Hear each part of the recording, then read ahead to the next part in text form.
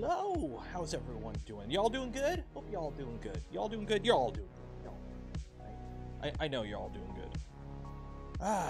It's actually crazily nice outside right now. It is like, put it this way, I was outside with a t-shirt for a bit in the backyard, which for February in Canada is, I'll take it. I'll take it.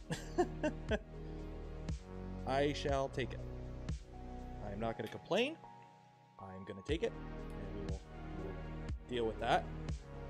Doing a little arts and crafts, because this came off the print bed like 2 seconds ago. Audio is low. Why is my audio low? It should not be low, because I haven't actually played with any of the settings, ever. So, if the audio is low, that may be on your end, but I haven't adjusted anything on my end. Let me bump it up a decibel. Audio okay. I haven't played with any settings. I never change the settings between streams. So audio's fine for you. Mic is low. People are saying audio is low. I don't know why. Did mic properties, high definition audio device? Yeah, it's music is louder. Music is better. Okay, this is really annoying me because I haven't changed any settings. It's the exact same settings I use for everything all the time. I haven't changed anything. No, I've shot a video in here, but I have a completely different setup for videos. I use the exact same settings I always use when I stream. I have a completely different setup for streaming than I do video, so that way I don't change the settings. Nope, same mic. I got, yep, same mic. I dropped the audio a bit. I dropped the music a bit. Maybe that was it. I'm using different music sources, so maybe that's it. I'm trying something new. I printed a new tray, one of Steve's little hex trays here, and I had a spare magnet, so I'm going to try sticking a magnet to the bottom of the tray to see if, I don't know, it's worth doing. There is a knob on the mic got bumped. There's no knobs on the mic. It's literally just a Rode Wireless Go plugged in through a 2.5 millimeter. Sound muffled. What's going on here? What's going on here? Okay, let me. Hello? Hello? The bass on this track. Well, here's the shitty thing. I keep getting copyright struck on my normal music, so let me drop that down. Maybe that's it. I don't know. I don't know. You guys want to build a CNC? Who wants to build a CNC? Put a 1 in chat if you want to build a CNC. And I gotta cut it over here because I want to cut up my granite plate. Who here wants to build a CNC? You want to build a CNC? I want to build a CNC. We're gonna build a CNC today. But right now it's called stalling because it usually takes about 5-10 minutes for everyone to show up in stream. You know, announcements and whatnot. So I do like to stall for a bit at the beginning of a stream just to let everyone have some time to show up, and then we'll get right into the build. I've got most of the prep work done. I forgot to drill out the holes in some of the parts, so we're gonna have to do that during the build. But I've got all the rails are nice and greased up. I've got everything good to go, so we should be pretty good to go. Funk, I can see your comment. You can't hide it. You can't hide. Part 1 video's doing okay. I know. I see it. Is that some type of hardware holder during the build? It's Steve's little screw tray. It's the hex tray that Steve modified to have like fillets or fillets. So that way you can scoop the screws out better. But the plan is, if I put a magnet in it, when I put little things in it, like little nuts and whatnot, and I bump it, they shouldn't go flying. So if we put some nut, that might not work. Okay, never mind. That don't work. Whatever. Modified the hex tray to have magnets in them. Okay, maybe that one. Oh well, whatever. Okay, you guys ready to build a CNC? We are ready to build a CNC, but before we do that, a little bit of housekeeping to get out of the way. Hey, you! Yes, you. Wow, okay, something is going on with my audio here. 1 second, let me, properties. That's, yeah, high definition audio device. Okay, filters. Is the filter off? Something is going on with my audio, because normally it when I talk normally it sits a little bit higher. Did the compressor change at all? Yeah, let me just bump it up. Let me just bump that up to there. Yeah, something did change with my audio, and that's really weird. Not battery, everything's charged, but I haven't changed any settings. It's just, if I look at the little OBS bar graph, like as I talk, normally it peaks just before the yellow, and it was peaking like a third of the way down. So something changed, but I didn't change it. Check Windows mic volume. Is that a thing? It's all maxed out. It's spatial sounds are off. Yeah, I don't know. You know, I haven't done anything. I literally did a stream yesterday with Britt, and everything was fine there.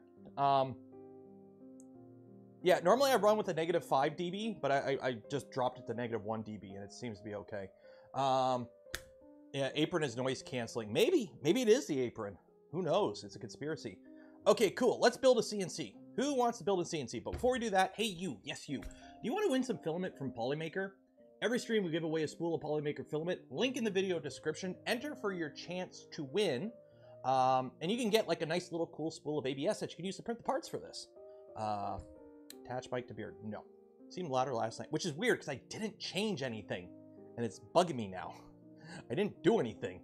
Literally, the computer stays on. It's not like I rebooted and like it booted up with different settings or whatever. This computer's been on for 2 weeks straight. So, I don't know. I think it's fine now. If it's fine now, we're good. We're just going to keep going as is. Cool. Stainless steel? Probably. I don't know. I don't care. Let's start building. Find the manual. Where's the manual? There's the manual. Cool. So what are we doing today? Today, we are building the Milo V1.5, the Millennium Machines Milo. Made in a shed somewhere, probably. It is a desktop CNC mill. Now, I'm going to put a comment here to kind of stymie the I am very smart comments. This is a desktop CNC. Yes, it's made out of aluminum and printed parts. If you expect this to work like a Haas, you're in the wrong place. So if you're going to leave a comment going, you can get a cast iron CNC to do, don't bother. Don't bother. I've got enough of those comments already. I deleted half of them already. You're saying something we all know. Nobody's expecting this to perform like a Bridgeport. We know that. That's not the point. Anyways, but yes, we are building the Milo V1.5 desktop CNC mill from Millennium Machines, and we're going to be using the LDOmotors kit. So I've got the kit in various spots around me so I can grab it. I got the good stuff that we're probably going to be using today right here. And we are going to be building it fully stock. So as the kit came as we build it, I've already had a ton of suggestions on things I should change. Not today. We are building it stock, and then we'll get into shenanigans later. What here? What's more dangerous, a 3D printer or a CNC mill? One of them has a piece of metal that gets hot. The other one has a piece of razor sharp carbide that spins at up to 24,000 RPM that will cut through anything, including you. So it's your toaster. Some cool CNC product. Can you call it some cool thing? It looks so cool, but I can't remember what it's used for. Okay. Do you like quadcopters? I've machined some quadcopter frames. Do you want to build a 3D printer that's absurdly huge and don't want to rely on printed parts? You can machine parts. It's a CNC. If you want to make stuff out of Delrin, aluminum, very, very, very mild steels, wood, you need to machine those. Basically, if you could build it up to your final product, use 3D printing. If you need to subtract material to make your final product, you use machining. Simple as that. In terms of other kits and designs like the MP CNC, the Lowrider, the what's the other one? The other CNC router. Those I have zero experience with, and if you ask me which one's better, I'm going to tell you neither, because just like everything has pros and cons. Look at your use case, your budget, your location, availability, and your end goals, and make your own decision as to what you should get. Print NC, that's right, print NC. Nothing is perfect. Nothing is the best. And if anyone tells you anything is the best in a category such as 3D printing or CNC machines, they're talking out of their rear end, or they're trying to sell something. So nothing is the best. Everything has pros and cons. Look at your use case, your abilities, your goals, and make your decision as to what you get. In this case, I wanted something that wasn't crazy big. So straight out, that rules out pretty much all router-based machines. So router-based machines, we're talking like the Print NC, the MPCNC, where your bed doesn't move, but your tool head does, which means your tool head has to be able to cover the whole thing, okay? Unfortunately, those machines are big because you need to have, if you have a meter square, print volume or machining volume. Also, take a drink every time I call this a 3D printer, or I call it a print volume, or I refer to something in a 3D printing term and not a machining term. Take a drink, because we're all gonna be wasted by the end of stream if you do. So yeah, so I don't like machines like that because I'm very limited in space. Yes, I know you can fold them up and you do all kinds of cool stuff with them. But this type of machine is called essentially a vertical mill. So what that means is your tool head, your spindle just moves up and down. That's it. The bed moves in the X and Y. So there are some advantages to a motion system like this. One, usually you have a much more rigid tool head because it only moves in one axis. So on a Print NC, for example, the tool head moves up and down, left and right, and front and back, okay? Now, the advantage of that is the thing you're machining doesn't move. But the disadvantage of that is now you have any slop in your X motion, any backlash in your Y motion, and any shenanigans in your Z motion, all compound. Versus something like this, where your spindle just moves up and down, and everything else can be beefcake. So there are advantages and pros and cons to both these motion systems. It's kind of like how a Core XY is not the best 3D motion system. It's just one of them. Same with bed flinging, same with cross gantry, same with the Polymaker motion system. There is pros and cons to pretty much everything. Everything has advantages and disadvantages. So that's what we're doing here. There are a lot of 3D printed parts involved in this machine. However, the LDO kit that we're using does come with some of the optional upgrades. One of them is, you can see here on this picture, see these little brackets here? These are 3D printed in the original design. In the kit we're using, we use machined brackets. So it's going to be a little bit more beefy. We got an 80 millimeter, 1.5 kilowatt spindle. Comes with a bunch of extra stuff. Comes with it. The LDO kit comes with everything you need to make this machine go burr, but there's still more you can do, and we'll get into that later. What color did I go with the parts? Everything is printed except for the motor mounts and the spindle mounts in Polymaker, ABS or ASA, and I used blue for the accent parts, and then everything else is black. So I figure, hey, it's an LDO build, I'll do LDO blue. You know, it's not really LDO blue, but it's blue. So we have that, so we have that, so we have that. And there we go. And before we get started here, we have some acknowledgments. So whilst the work has been put in this project by the Millennium Design team is immense, we can't take the credit for the project as a whole. We had a lot of help along the way, and we'd like to take a moment to recognize a few other entities outside of the team that helped make this a reality. The team at Open Builds, as many of you may know, we originally began this journey as a mod for the Open Builds mini mill, and whilst we moved far beyond the original capabilities of that machine, it would be remiss of us to not recognize the work that went into this project. To the Voron team, Voron has been a huge inspiration for us in the team and the ethos of the community-driven development and the layout and content of our manuals, and we do owe them a lot. We even used some modified Voron parts. And finally, Fabrico. Early on, Fabrico had our back and support and donations so that we could afford to buy parts and helped us guarantee that we provide a machine that lived up to everyone's expectations. For that, we are eternally grateful. So shout out to those folks. Again, this is an LDO kit. Fabrico also does have part kits. They also do carry the LDO kit now, I believe. But I believe the LDO kit is the first like all-in-one kit. And that's what we're using today here. And then introduction, take a deep breath for a second and realize something. Yes, you are about to commit to building a robot that can cut through metal, let alone your squishy human parts. This machine does not, what is it, DGAF. Okay, this machine, DGAF. It will do what you tell it to do, regardless of what's in the way. And also the spindle is several amps with mains voltage. If you don't know what you're doing, don't build one of these types of machines. It can electrocute you, it can cut you, it can set fire the whole neighborhood if you don't give it the respect it deserves. Please give the machine the respect it deserves. It is a CNC mill. It will hurt you if you do not treat it right. Also, wear glasses anytime the machine's spinning. Safety glasses, seriously. I've had metal embedded in my eye twice, actually 3 times. 3 times I've had to go get metal out of my eye, including one time where it rusted. And I had to go get, not an operation, but more stuff. So anytime you are powering this up and the spindle is going burr, safety glasses at a minimum, please.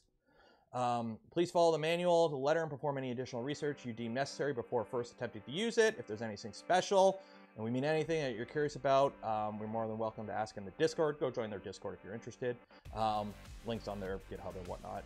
After all, special to us, and we don't want you to get hurt due to lack of knowledge. And most importantly, from everyone at Millennium Design Team, have fun building your first Milo.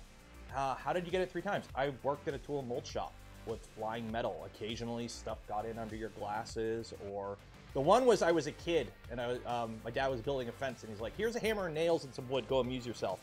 And a chunk of metal just flew off a nail and got embedded in my eye.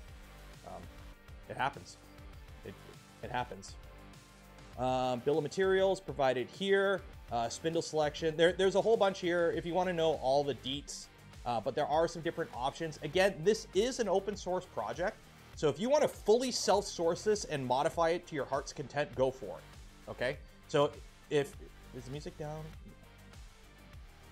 Okay, for those wondering, I normally run the music at like -30 and I'm down to -40. So how about we just have no music? Simple as that. Okay. Spindle selection. Milo supports 2 sizes of spindle, 65 or 80 millimeter. These cover the most common. This kit comes with the 80 millimeter spindle. You could also use a 2200 kilowatt spindle. You can also use a router if that's kind of your thing. And then also, cross, I like the music. Too many people complain, no music.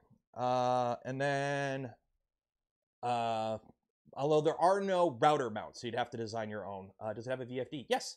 For those wondering what comes in the kit, I'm not going to answer any questions. Go watch yesterday's video because I literally spend 25 minutes going through the entire kit. So just check out yesterday's video and it covers everything that's in the kit. Parts list and recommendation for printing guidelines. The Millennium team has provided a list, blah, blah, blah. Basically, you have to print the parts with Voron spec, only with more walls. It's Voron spec with like 6 walls instead of 4 or something like that. So your parts are pretty beefcake. Actually, you know what I'm going to do? I'm turning the music on, but not for you guys because I want the music. There we go. So we have that. Part selection. There's a few different examples. LDO is not confirmed for the market. Check some of the resellers. For later batches, they are. So my spindle's a 220. I live in Canada, so it's 110, so I got to put a 220 plug. T-nut application, blah, blah, blah. So for those about the music, okay, this is the last time I talk about music. The normal music I use, the lo-fi stuff, I keep getting copyright struck. So unless somebody wants to comp me a month's worth of ad revenue that I lose out on every time I play that, I'm not using it. So I found something else that doesn't get copyright struck, but enough people are complaining, so we're not going to bother with it. So no music. If you want music, you can play your own music. But people in chat being too complaining, so no music. Pre-flight training.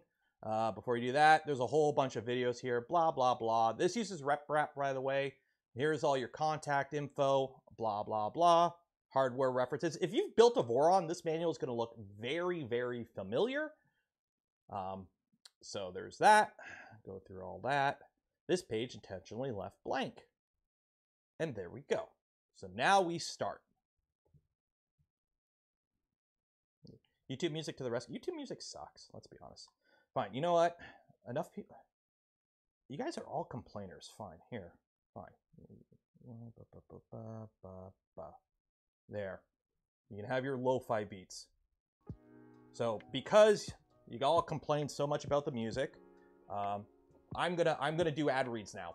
to compensate for this. So if you want to help support the channel, the content I create or the things I do, because people really wanted music, and then people were complaining about the other music. So now I'm going to play music, so I won't get ad revenue on this video for a month. So if you want to help support the channel, the content I create, or the things I do, consider becoming a channel member, Patreon supporter, or gifting memberships to others. So there we go. Okay. You ready to build? Who wants to build? Who wants to build?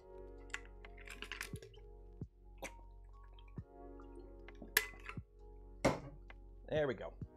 Before we do that, there we go. Cross 2010 gifted 5 community memberships. Cheers and appreciated.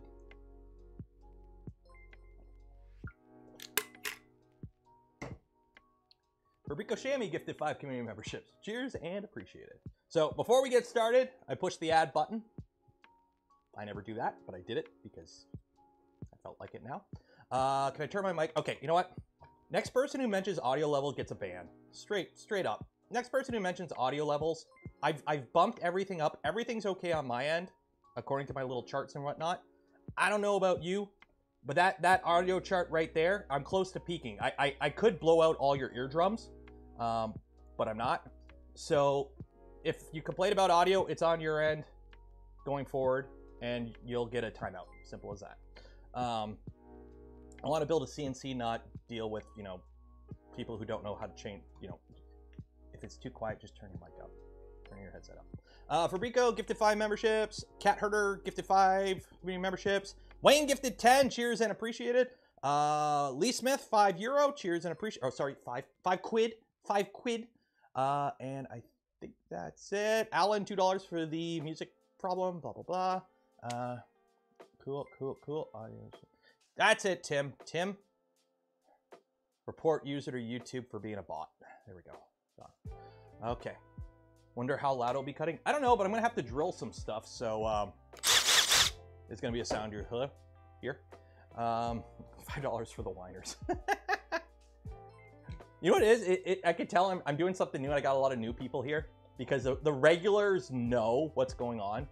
Like the regulars know, and it's the new people that are complaining. So it's immediately obvious.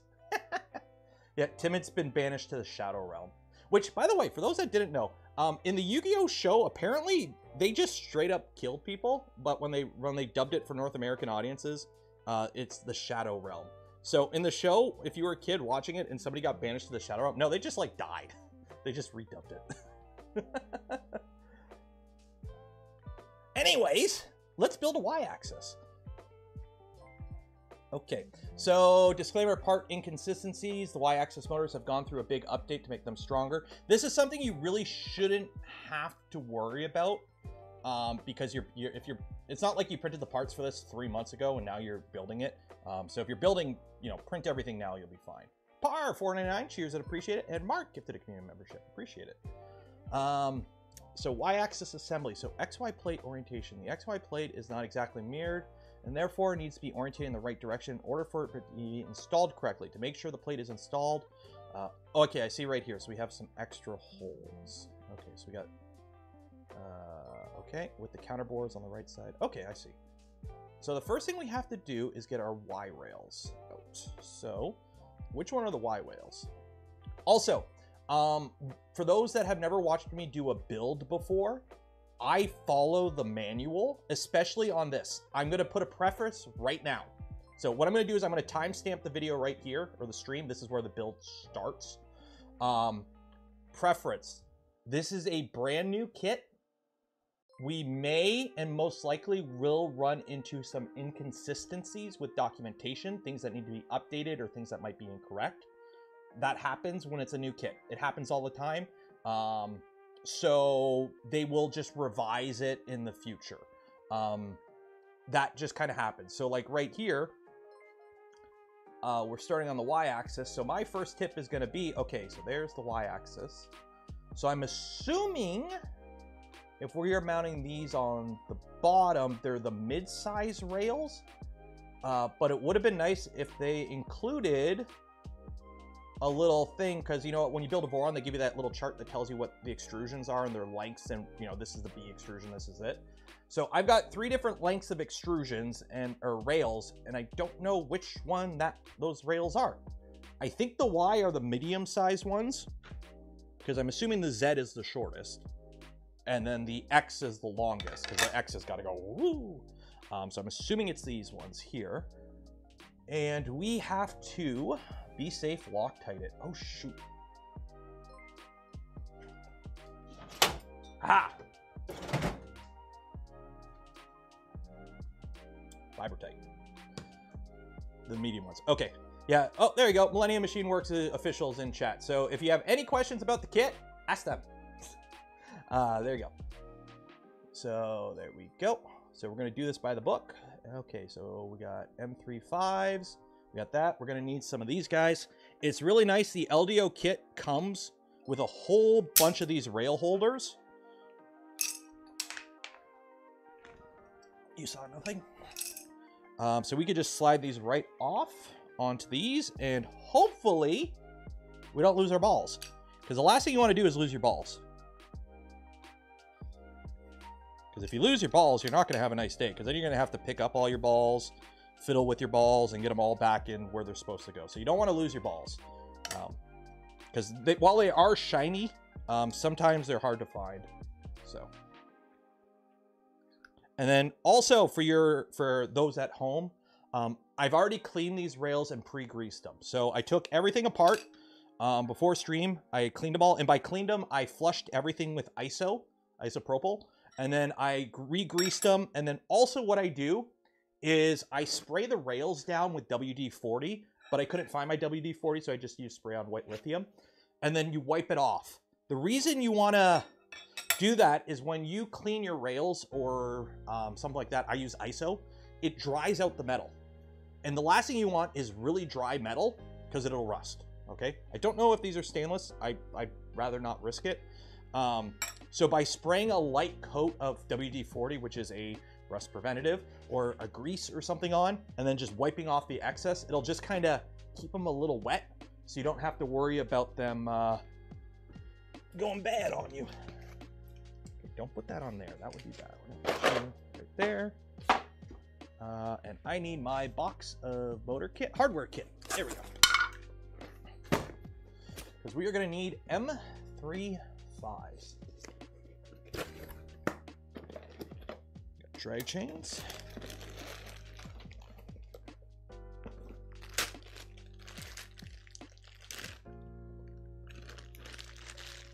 Most likely stainless. Yes, but I'd rather not risk it. Oh, one of my bags opened up. Oh no. Oh no. I've lost me nuts. Specifically my M5 T-nuts. So what I'm gonna do with these is, just to keep the T-nuts all organized, because holy shit, they're everywhere now. I'm just gonna grab my tray of T-nuts, and I'm just gonna dump them in here.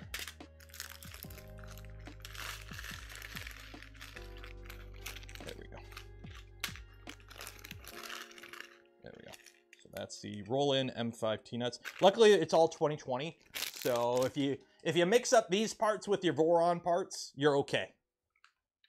Okay, what was it? M35s. M310s. Button head. M35s. There you go.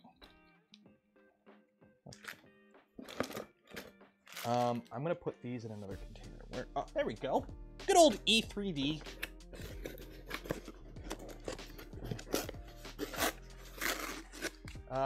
Do you a flat plate or can textured plate be used? Oh, I use textured. Whenever I print ABS, I print on a textured plate. I prefer it. I like the finish it gives, and I also find textured build plates are a bit more forgiving to your first layer. So I just find better luck and more reliable consistency with textured build plates than flat ones. Although, I will admit I am partial to the Prusa satin ones. Those ones are really nice. There we go. Okay, I'm just gonna call you Tajam. Tajam, thank you for becoming a member, and Tuffin, give the 5 community memberships. Cheers and appreciate it. And now we need that plate. So I wonder if they're in here. Yes, the machine plates are in the box labeled machine plates. So for those wondering how big of a workspace you have, a good indicator of that is this is the bed. So you mount your stuff to the bed. But we don't need this right now, so I'm just gonna put this right here. But I do need this guy. Yeah.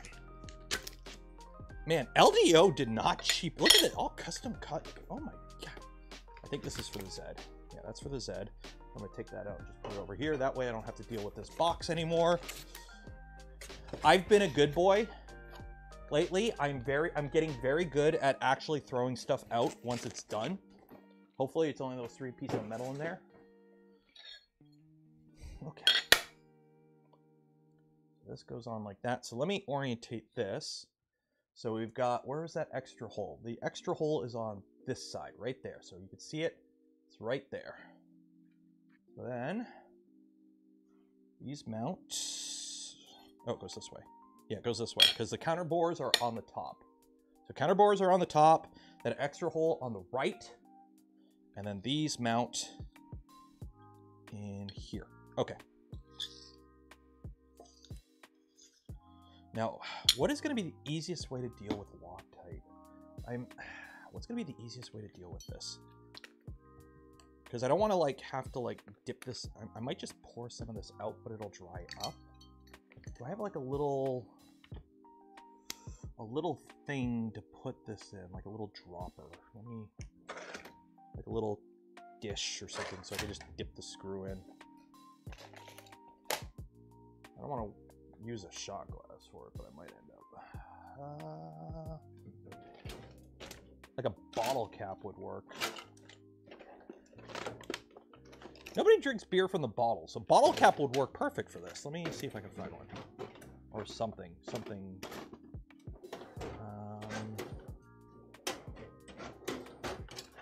Nope. I'm just trying to find a small dish that I can use to just kind of...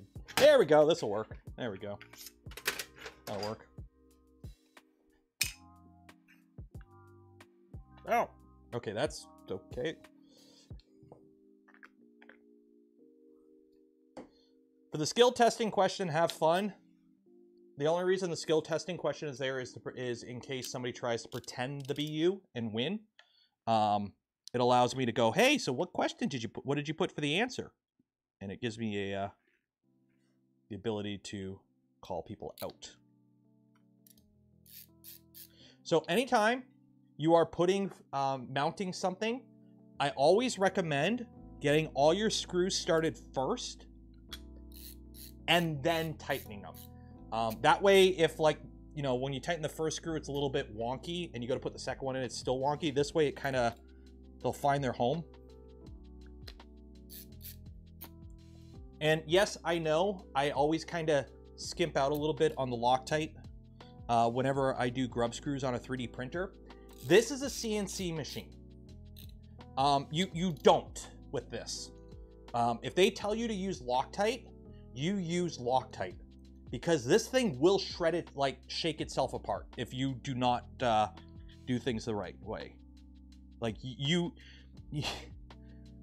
this build's going to be a little bit more methodical than a traditional 3D printer. Put it this way. Just wait till we start squaring stuff up. Just wait till we start squaring stuff up. Grub screws are for eating. Grub screws are for eating. They are noms. Okay, that is way too much. But also, if you're going to use Loctite, I use Vibratite. It's the same thing. Use blue. You can get other ones, but basically you don't want to use red. Don't use red. Okay, so not nail polish. If you're building a CNC, for the amount of money you're spending, I would say go out and get like real Loctite. The advantage with blue Loctite is you can undo it, not very easily, but it can be undone with a bit of force. I've never actually... Nail polish, I find, breaks a little bit too easy. Red is if you... put it this way. When I used to do USPSA and IDP and all that, you would use red Loctite to hold your compensator on. You need to take a blowtorch to red to get it off. Simple as that. So don't use red unless you are prepared to it never come off. And especially with these small screws, you will strip the screw before you remove the Loctite.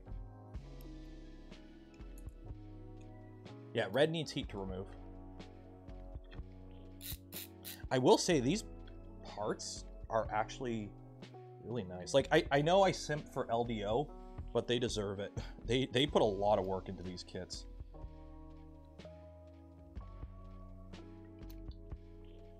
And unfortunately, it's not unfortunately, but I don't think Jason will be joining us today because it is Chinese New Year. So he's probably having some fun with his family.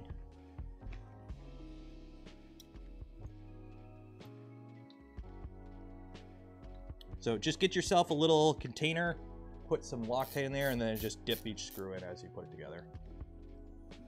Can't be tight if it's liquid. Exactly. Unfortunately, I don't have an oxy torch here in my house.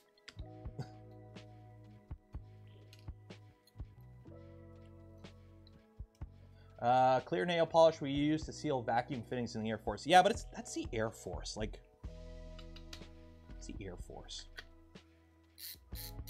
Okay, so I've got them all started now. So now I'm going to go ahead and tighten them all. And I probably will end up buying an electric screwdriver. Because I got a feeling this is going to use a lot of screws.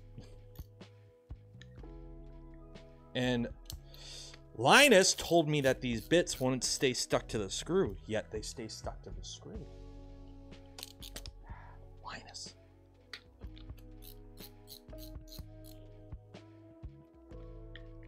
Now, if you wanted to get really into it, you could get a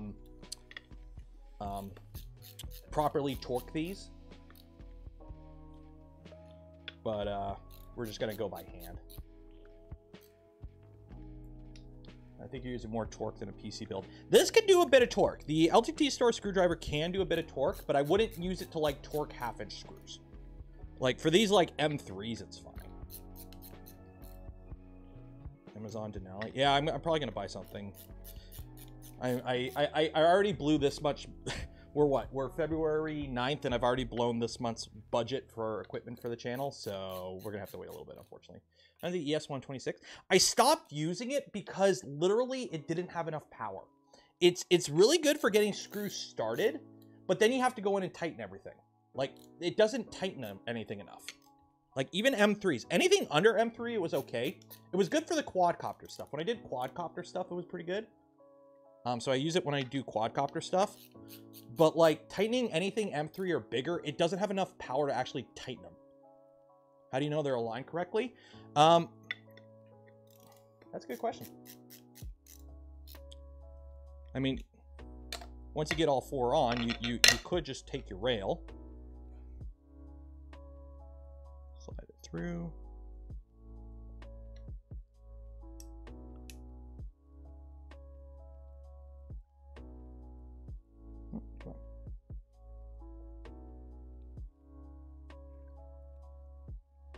Yeah, we're actually out. So what I'm going to do is loosen these and then get the rail through.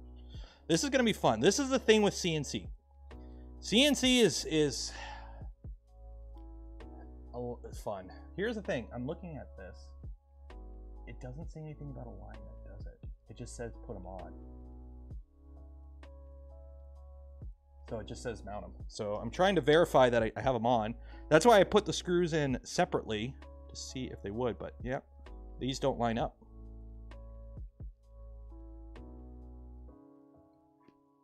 What about this one? What about this one?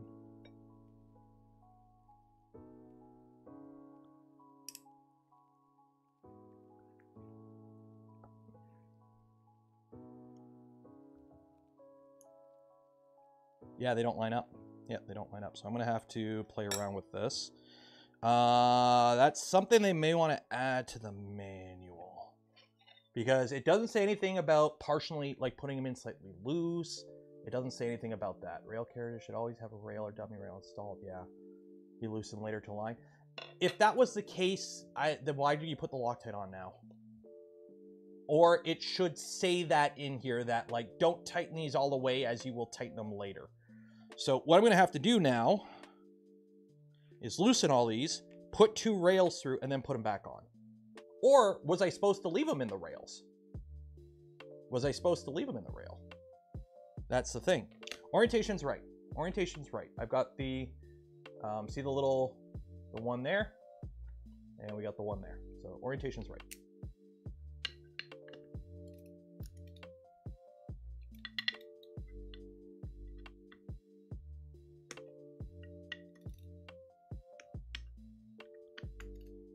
Let me check my Discord because they're probably adding me going, hey, follow this.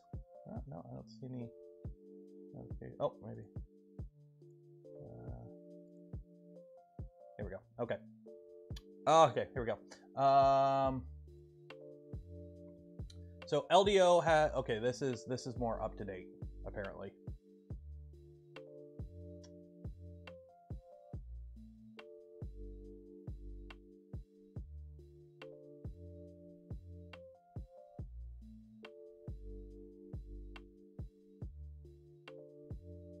Okay, okay.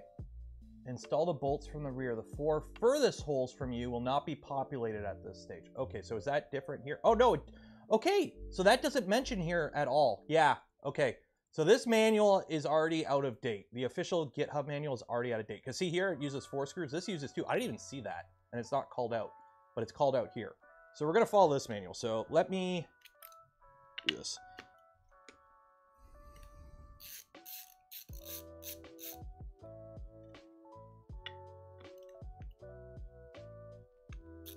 I'll update it now. Thank you. This is why you follow the manual, and this is why, as I said at the very beginning, that things are subject to change.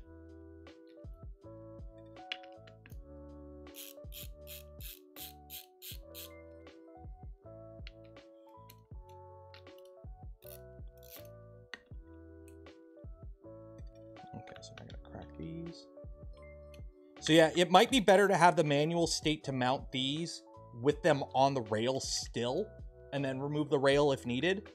So that way they stay lined up. Because according to the manual, it says take the carriages off the rail and mount them, which will mean keeping it, like getting them aligned will be kind of annoying. So what we're gonna do is do this. Okay, so those are cracked. So they should, yeah, we got a bit of wiggle there.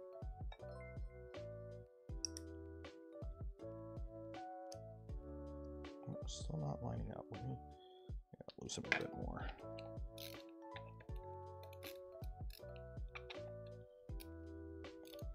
Help if I loosen them all. There we go. There we go. Okay, so that one's that.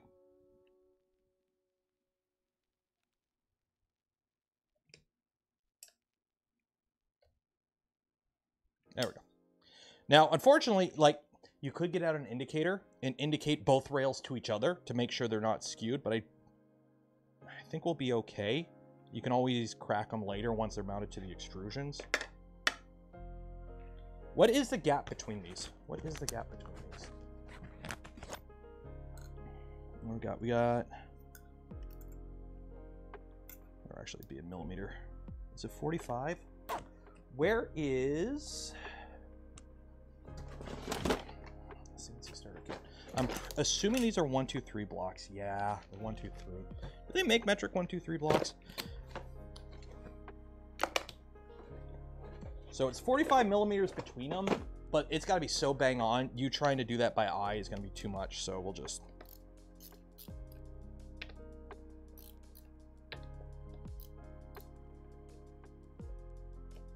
Well, luckily, swapping rails is easier the bigger the rails are. So these ones aren't too bad.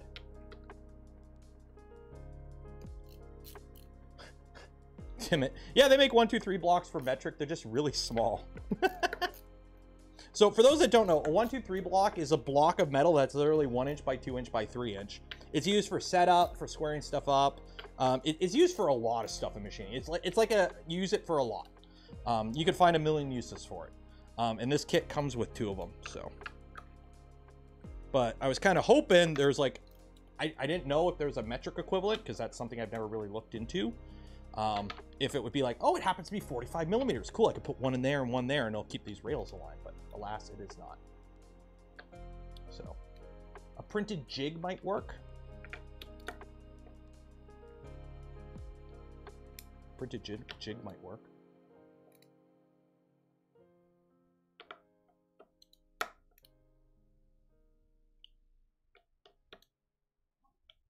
Oh, they do slide in both. Like this does, you know, they do slide.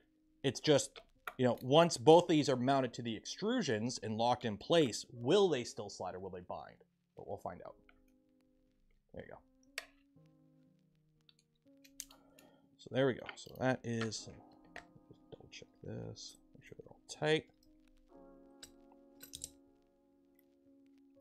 Now, I'm not going to be doing what 3D Maker Noob did and do this whole build in one stream. We will be doing our normal 3-hour stream-ish. If we're in the middle of something, I'll run long. Or if we just finish something and I end early. But that's kind of the plan. And then this build will take over for Tuesdays. So the next part of this build will be on Tuesday. So I normally don't do builds on Fridays, but I really wanted to get this started. Okay, so that is that. So now we need to put the other carriage on. So this is the X carriage, and these are M310s. Okay, so that is M310s. M310s, so those are M35s. These are M310s. Okay, so flip the, okay, so that's gonna stay like that. So these are the longer ones. So these ones I'm going to keep on the rail. And is it the M3 heat sets into the drag chain? Okay, and we use all 4. And they screw in from that side. Okay, so now I could take these carriages off finally.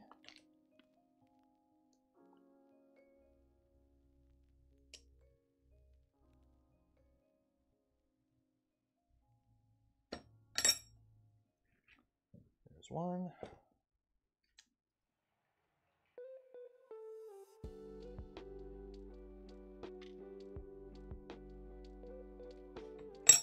There's 2. Okay.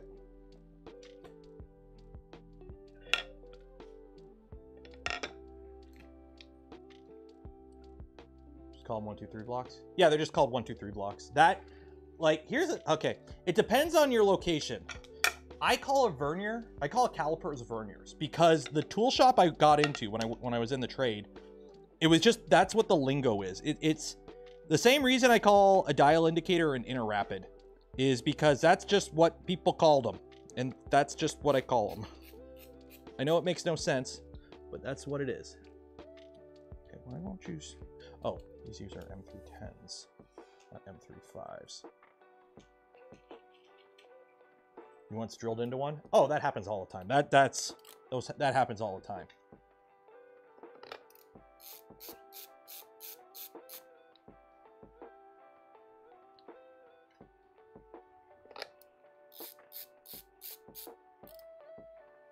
Okay. Where? What? Did I put in the wrong hole? No, you're.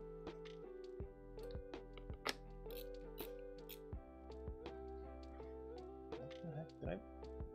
These holes wrong? Oh wait, I'm a dummy. I'm a dummy. I'm putting them in the wrong way. This goes like this. Yeah, goes this way. Goes this way. There we go. I'm not a smart man. There we go. And I got the hole lined up. So we got, remember there's the one extra hole on the one side. And I got that on this side. There we go. Okay. There we go.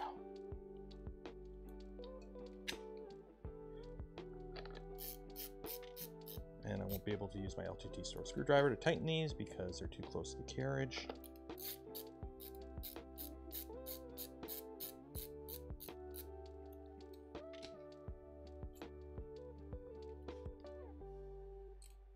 0Z with the wrong screw. Yeah, that happens.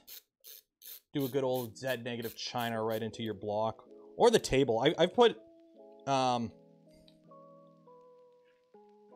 my shop, but one of my teachers, when I was in doing my apprenticeship, he told me the shop he used to work at, they had a, not a gun drill. What's the big, no, it wasn't a gun drill. What's the big drill? It's not like a Bridgeport. It's a vertical drill, but it's huge. I can't remember what they're called. What are they called? Not a mag drill. No, this is like, you could literally put like a block of steel this big on it. Used for drilling water lines. Not a drill press. Radial arm. Yeah, it was a radial arm. I think that's what it is, radial arm. They had a rule where if you drilled, because they used it to drill water lines. So you would have a block of steel this tall, right? Like we're talking like 60 inches, you know, 72 inches, and you had to drill water lines through it. So normally you would drill through one side and flip it, drill through the other, but some people would just say screw it and drill right through. And the shop had a rule where anytime you drilled through the block, if you drilled through into the table, you had to tap it and put a plug in it. So you look at the table and it has all these like random oddball size holes in it with plugs in them. Oop, wrong way.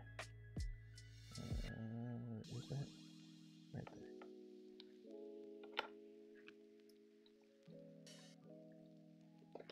Because the owner didn't want holes in his table except for the holes that were supposed to be there. So anytime you put a hole in there, you had to tap it and put a plug in there, like an MPT plug or something.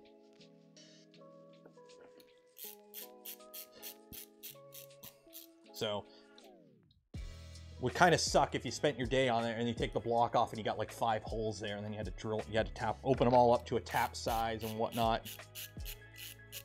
Like, that would suck.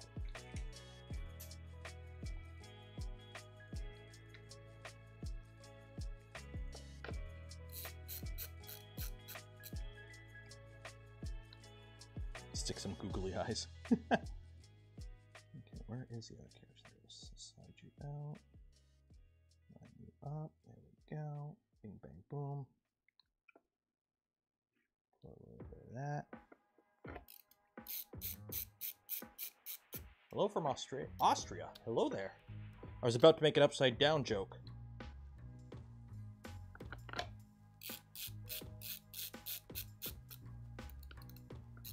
Notes. What about notes?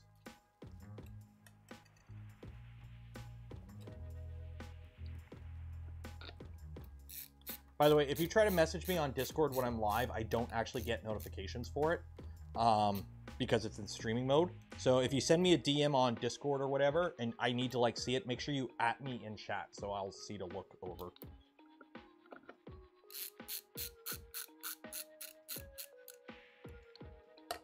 Who's going to be the first one to convert this to print plastic? It wouldn't be that hard, let's be honest. It already will run RepRap firmware. Like, it's already going to run RepRap firmware. So it would take, like, 2 seconds to put his hot end on this. Like, it uses a 3D printer controller.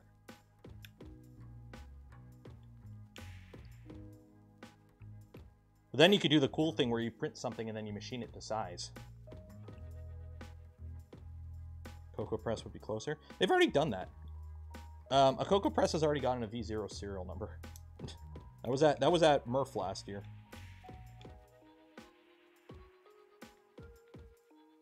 Can you do input shaper? You probably could, I think.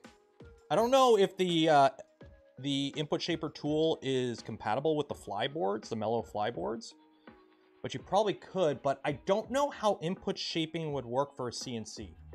Because it's like, the motion forces are not the things that are going to impact your cut quality. It's the fact you're shoving a spindle into metal or something.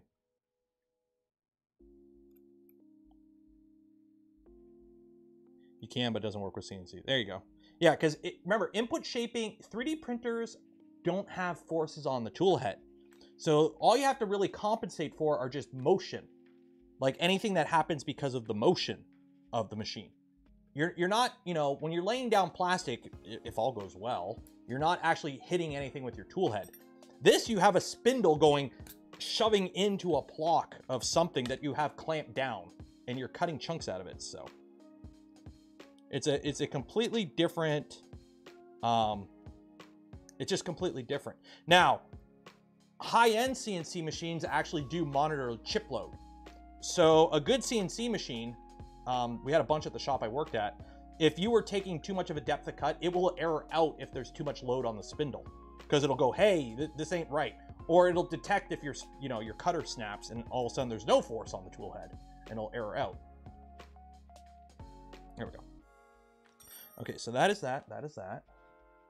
Insert the M3 heat sets into the XY drag transition. Okay, so I could probably take these rails off now. Make sure this moves right.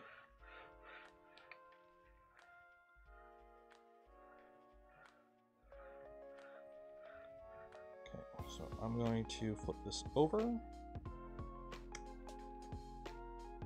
I'm going to put some of these in.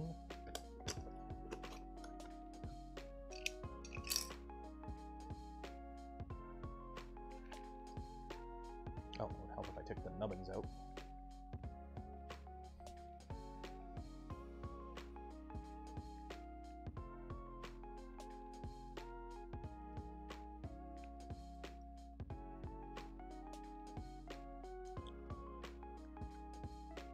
Oh, one. You know what? There we go. Bigger rails, bigger carriages that are better quality, you don't really have to worry about losing the balls that easily. Usually. Okay, so now I need this printed part, and I need my heat set gun. So grab this out. Come over here.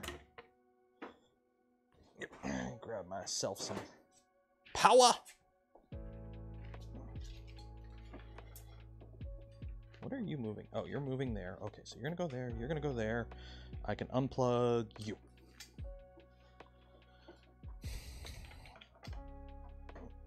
You over there. You come over here. I need to put an extension on this. That's what I need to put an extension, because it's gonna fall over the moment I plug this in. There we go. And let me get a clamp. The last thing I want is this to fall over.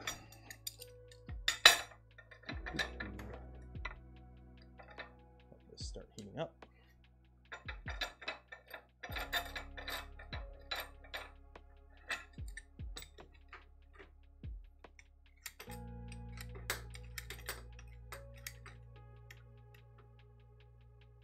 There we go. Okay. So we are needing M3 heat sets. Okay. M2.5.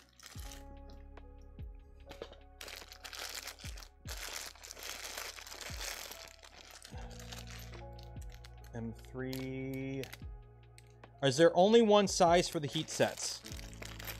I want to make sure, because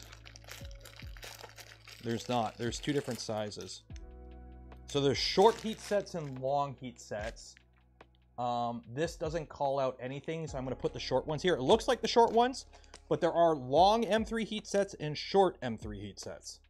So the manual may want to call that out, because it just says M3 here. So, oh no, I've dropped my heat sets.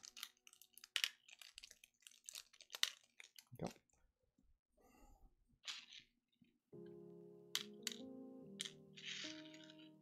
Wow, this is already getting heavy. This is gonna be heavy. Okay, so now I need that piece, which is that an accent part? Yes, it's an accent part. There we go. There we go. Discord for manual updates. What?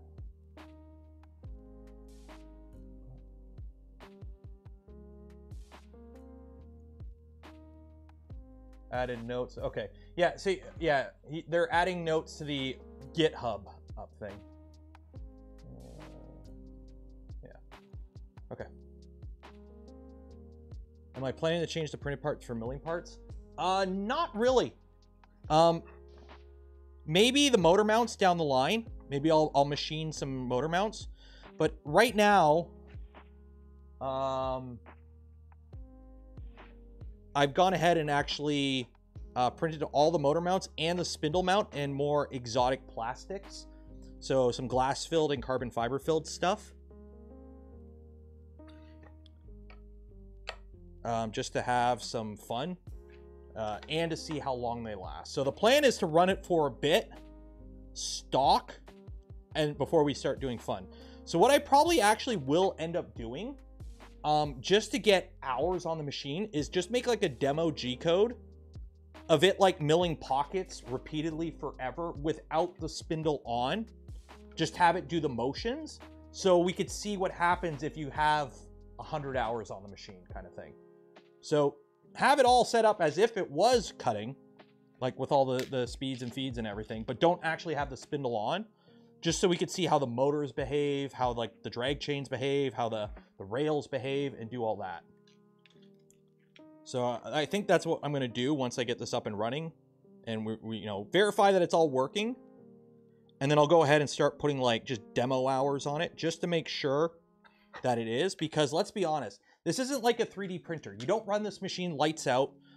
You're not doing 24-hour machining ops on it. So it's going to take a while to get a lot of hours on one of these probably. Or at least anywhere near like 3D printing hours.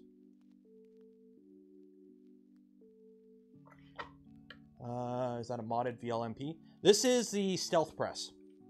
This is the stealth press.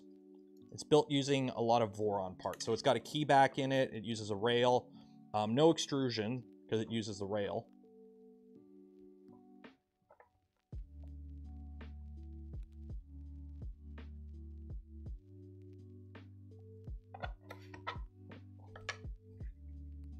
There we go.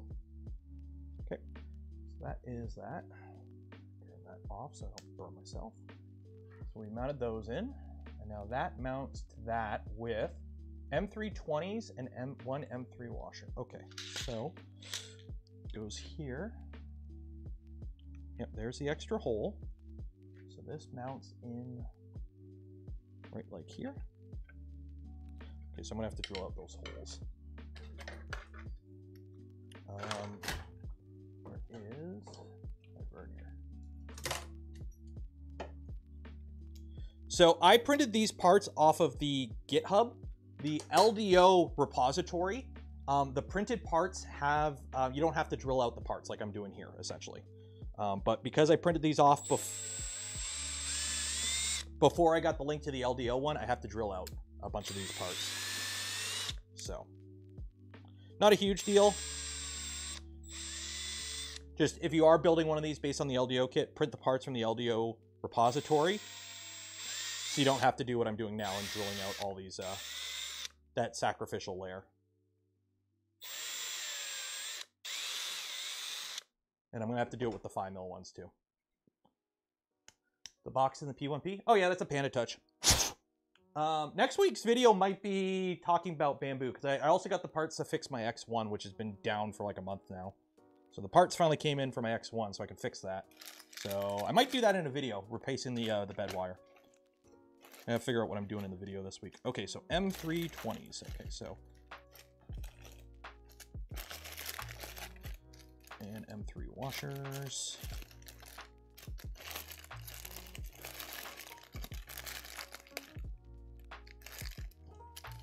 Oh, there we go. M320s.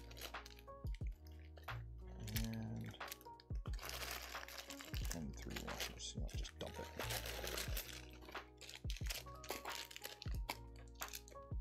M5 washers.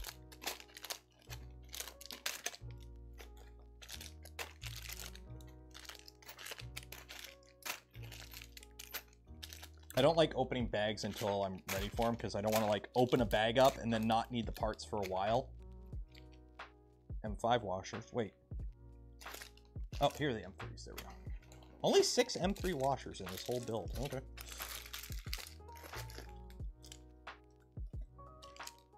Literally, there's only 6 M3 washers. Okay. You get the big old box of Nerf. Maybe? I don't know. If it showed up while I was live, no. But if it hasn't showed up. I checked before I went live. I didn't see anything, so. What wall outlet am I planning to use for 220? Whatever one I'm supposed to use according to building code. So we got M320 and a washer. Yeah, whatever the Ontario building code tells me to use.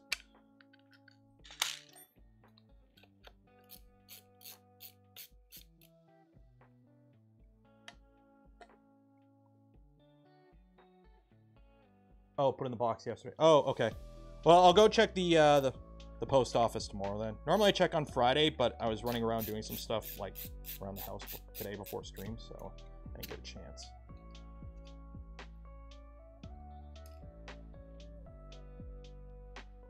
Plans on building an ERCFA. I can't remember who said they were going to send me a kit. If I do get a kit, I'll build it, but I'm not going to self-source one. Just because if I do build one, I want to build a small one. Like I'm talking like a 4-unit one, just so I could use the filament rollover feature on one of these V2s.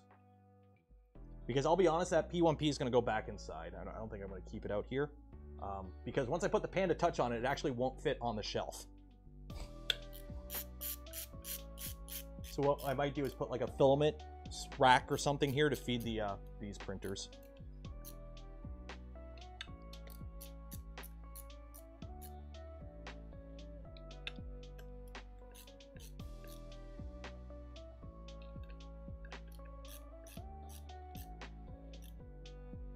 Yep.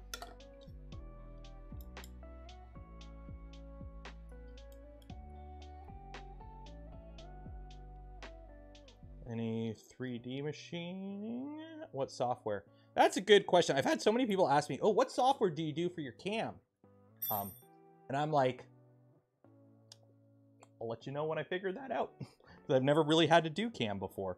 When I used the Congro Robo CNC, I used Carbide Create, which is really good if you have a DXF and you just need to cut something out.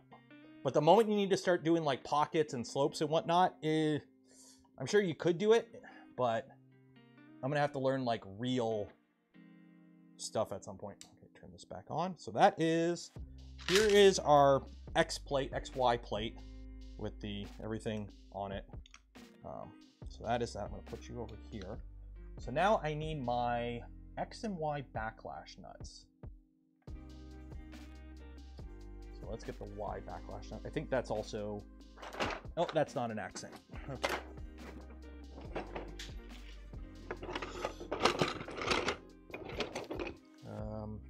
That's Z. This is Y.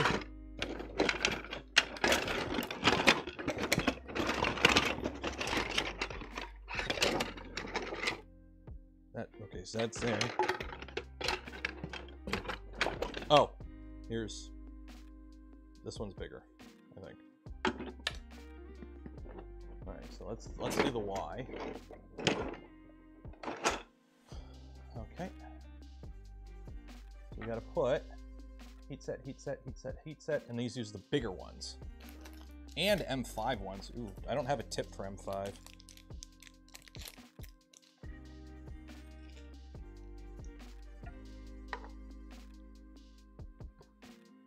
Suggest some CAN software in the PART1. Yeah, you can use Fusion. I know the Millennium Machines team is working on a post-processor, which that's a whole other thing you gotta have to figure out with CNC is post-processing scripts.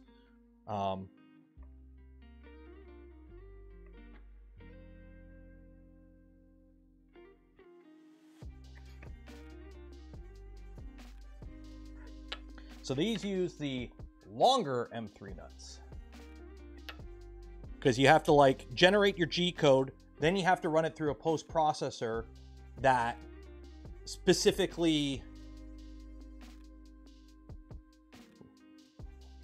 takes that G code and then makes it compatible for your machine. So one of the things I had to do with Carbide Create was manually post process it, because the starting G code that Carbide Create spits out is meant for the like the Carbide Create machines, like was it Shapokos or whatever, in the Nomad, and RepRap firmware wouldn't handle it. It didn't like it, so I'd had to like change the order of some of the operations at the start for like spinning up the spindle and whatnot. There we go. Sends heat set tips in the kit. They do? Okay. Well, the downside is I'm gonna have to wait for this to cool down to swap it to the M5. So I'm gonna have to get my manual iron and do those ones. So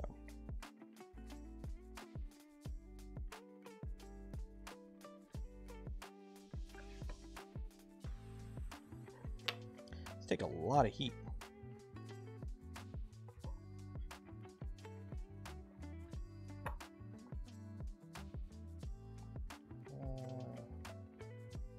I don't think the M3 will fit in the M5.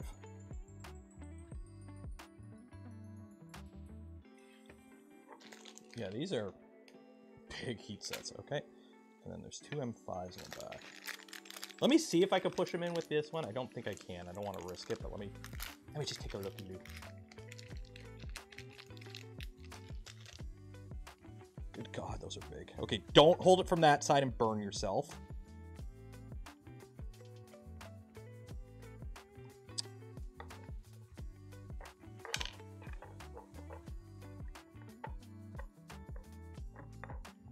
They don't start straight. Come on. Don't want to burn myself. Because we're still near the start of the build. I don't want to burn myself already. Where are my...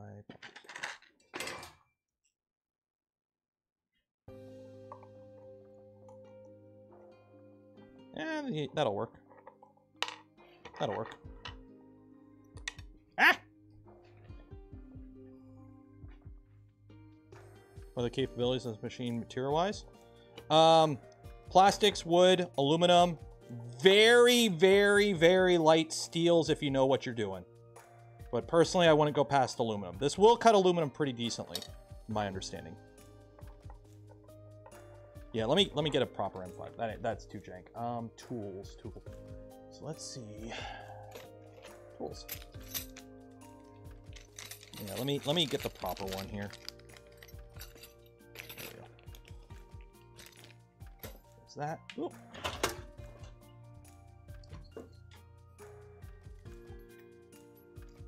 Recommend printing the LDO lead at the rotate 9 degrees and easier to adjust. Whatever LDO recommends, I printed. So I did print the LDO specific stuff. I did print the LDO specific stuff.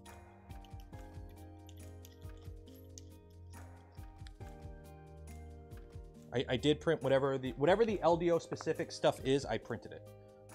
Let me find my extension cord. 1 second. Where is my extension cord? Yeah, this will work. Oh yeah, this is how you know it's good. Because I printed all this like a month ago, I think. And yeah. You know it's good when it's like your extension cord doesn't have a ground.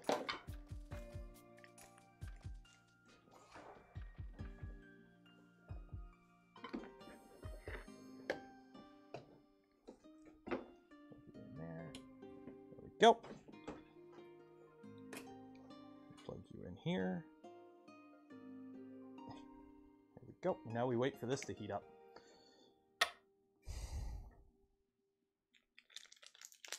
Any enclosures compatible?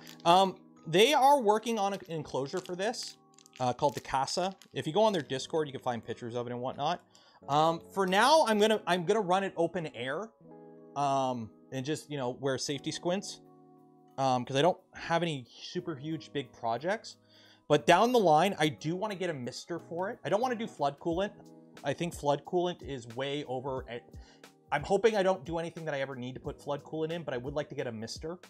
Also, having to run an air compressor while the machine's running would be kind of annoying. Now we gotta wait for this to heat up.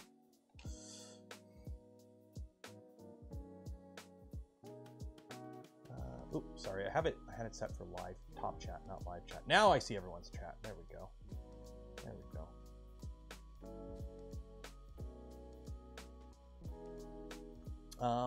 So while this is heating up, what are you guys up to? What are you up to? What does it come with a bottom tree? No, this doesn't come with any enclosure stuff.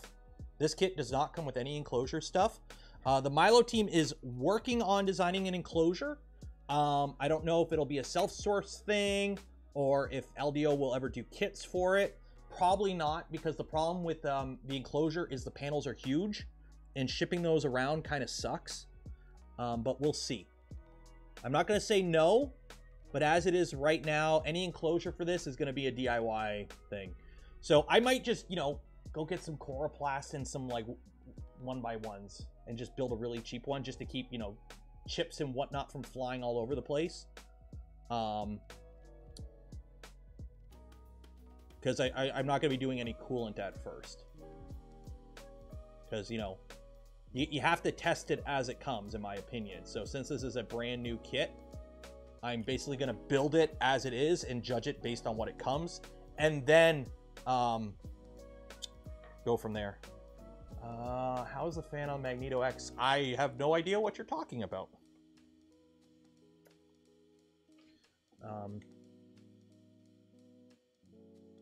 But I will say the VZ bot behind me is the loudest printer I own. But I will also say the VZ bot knocked out all the parts for a Fallout laser pistol in 18 hours perfectly. So, yeah.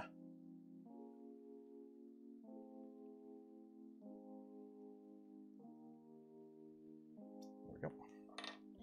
If you're wondering what I'm doing, after I push the heat set in, I flip it over and I hold it. Ooh, let me turn this off. That's on. I hold it against the to make sure it's flat. Okay. I gotta do any heat setting now. Okay, so I've done the Y-axis backlash nut. Okay, fasten these. So our okay, let me put the heat sets in this part too, since we're here right now. So let me turn this back on. So we got 3 big ones and then small ones. Okay.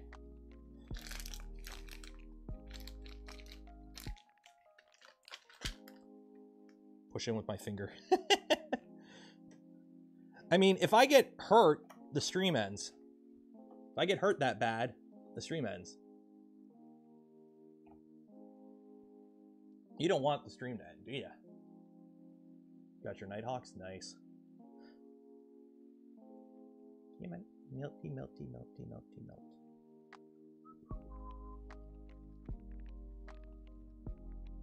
There we go. No ER stream. Only worse with asbestos. Oh man, I knew I should have got my asbestos gloves.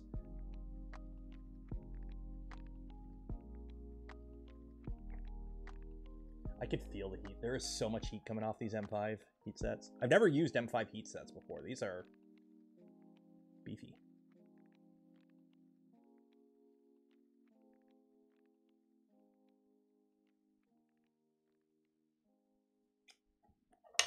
And again, you want to make sure that you are not cooking the plastic.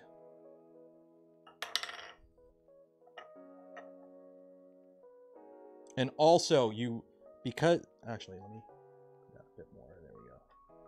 You want to have these set, in my opinion, a little bit below the surface, because these have to sit flat against whatever they're sitting against, because this is what drives your motion. So if they don't line up, you're probably going to have a bad day.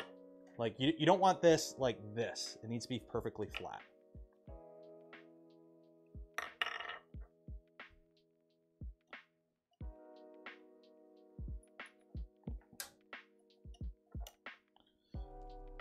There we go.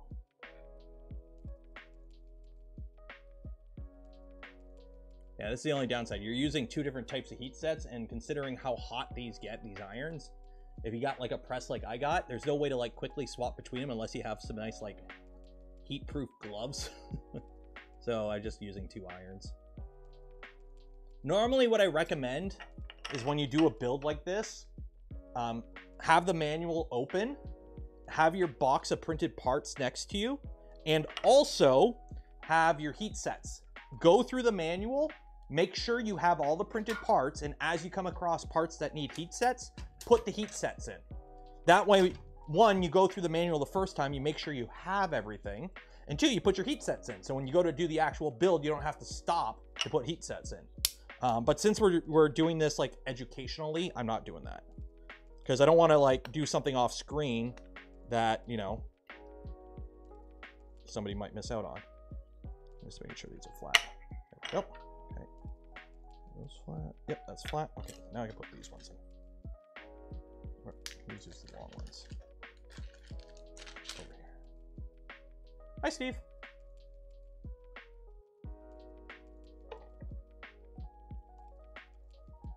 I will say, I wish these parts had more of a taper for the heat sets like the Voron ones do. Because the Voron parts, you can put the heat set in and they'll just kind of stand there and then you can push them in. These, it's a little bit more of a pain to line them up. They don't really line up as easily. They kind of fall over and you have to like use the heat set to kind of pick them back up. Everyone say hi, Steve. Steve's here. What are you doing here? Shouldn't you be building a shed?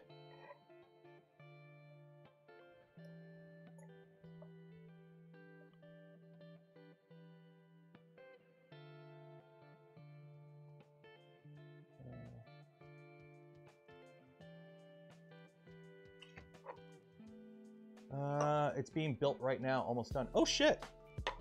So are they like building it wood frame from scratch, or is it like a kit, just like you could buy it somewhere and you just somebody's putting it together for you?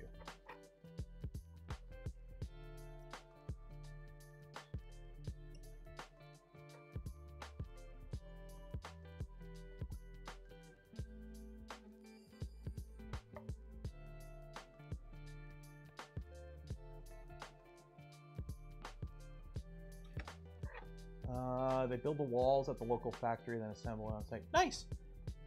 Tell them to come put a shed in my backyard next.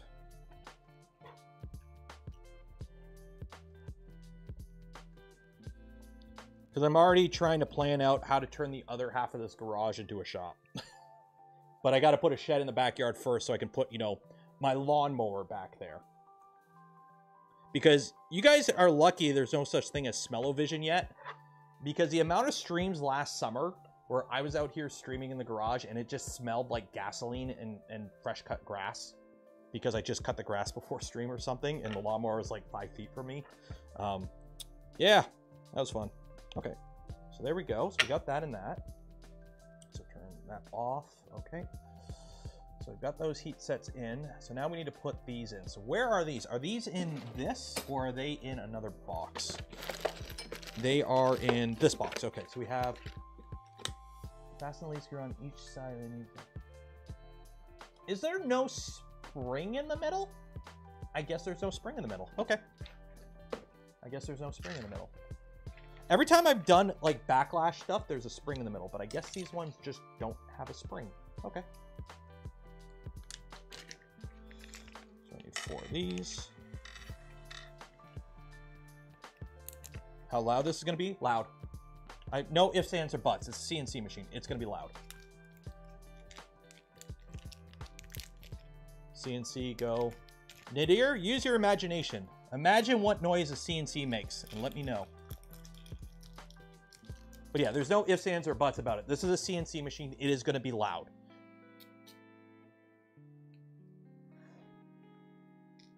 I'm going to send you a short first with some tips. Don't install it until... Wait, you're going to send me a short first. Okay. 1 second here. We got to get our education on. Apparently I got to watch a video first before I put these together. So, we got to wait. I'm going to put 1 in. I'll put 1 in each one. I'm going to roll the dice and put 1 in each one first. Oh, there we go. Oh, we got it. Never mind. Okay.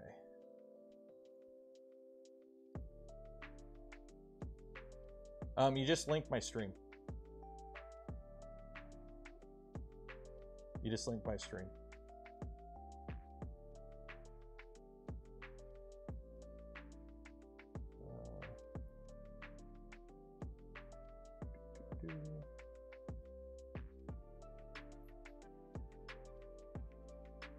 I'm like, I know I'm live. I'm watching me right now.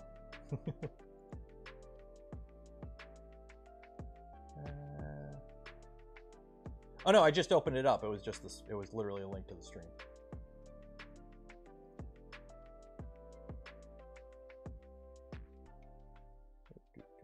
Waiting on a video. I'm assuming he's filming it right now. Oh, there we go.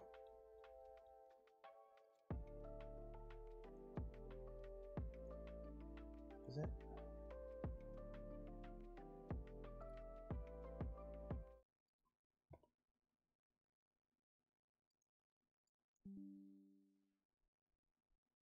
Is there no audio? Okay, how do... Oh, freaking YouTube Shorts. Okay, we get this question a lot on the Discord. Where's the audio? Not on the Milo. Oh, there. And how tight it should feel like.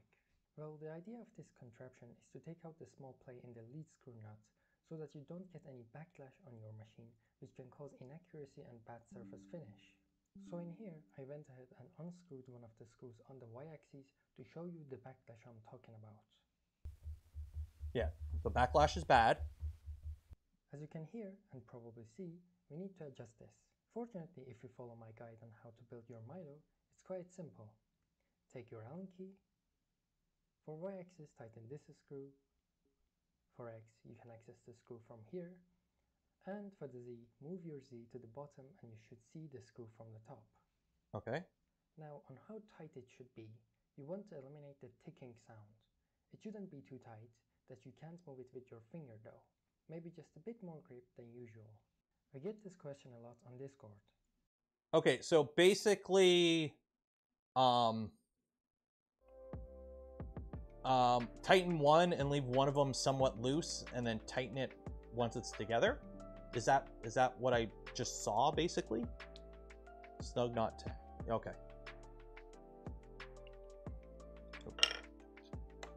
It's gonna be a problem. This might be a problem. 1 second. Yeah, it's gonna be a problem. This is the problem. So when I put the heat sets in, a bunch of plastic mushed in, so I can't actually put these in. These don't fit in the hole. 1 second. Do I have a... What's the idea of these? Can I... Oh, wait. 1 second. What's the ID? What's the ID? Or OD? 10 mil? 10 mil? Hey, you're getting into CNCing. Go buy some reamers. You're going to want to buy reamers.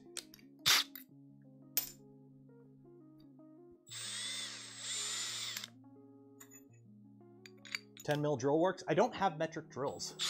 I don't actually have metric drills. All my drills are inch because I live in North America. Jesus Christ. There we go. What is a reamer? A reamer reams. It's a reamer. It's basically, so you know how a drill drills a hole? Okay. Well, a reamer does kind of the same thing, only more accurately. Okay. Wow, these heat sets are really close to that. So what ends up happening is, wow, these are, okay, there we go. There we go. Doesn't say to use Loctite here, so I'm not using Loctite. Should I use Loctite here? It doesn't say to use Loctite. So, okay. When you drill something, you got your drill, right? You get your drill bit, and you drill a hole. So this is a 1/4 inch drill. The hole isn't actually 1/4 inch. It'll vary. There's a little bit of wobble and whatnot. So when you use, say you need to make something that fits like a 1/4 inch pin exactly, okay? Loctite for everything. Okay, Loctite for everything in this build. So say you need something to fit like a 10mm pin, okay? What you would do is you would drill the hole to like 9.75mm with a drill, which would probably open up to like 9.8, 9.85. And then you go in with a reamer slowly with like cutting oil, and you get that to size. So the reamer sizes your hole essentially. So if you're doing something where it needs to be like bang on for size, you use a reamer. If it just needs to be like clearance, you use a drill. Simple as that. So usually if you're drilling a hole to like just put a screw through, it's clearance. So just use a drill. But if it needs to like fit a pin that needs to be bang on location with no slop, that's where you use a reamer. So you would drill it undersize and then ream it to your final size. You could also bore it out if you have the equipment for that and whatnot. Don't get Loctite on the ABS. Yes, don't get Loctite on your ABS. It'll cause it to crack. Be very careful with the Loctite. Although I'm not using Loctite, I'm using Vibertite. And I don't know which side I'm not supposed to tighten, but we'll see.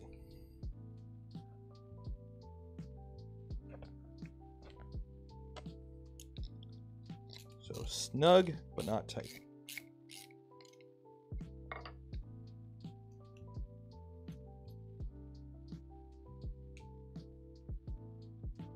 It's the boring part of the stream. I mean, it is what it is. Just wait till we get to the part where I start squaring everything up. It's more the y-axis. Okay. There we go. Loctite. So there we go. So that looks like that. There's our heat sets. There's that. So this is the X. This is the Y. I wish I need to mount my vise. My vise. Ooh.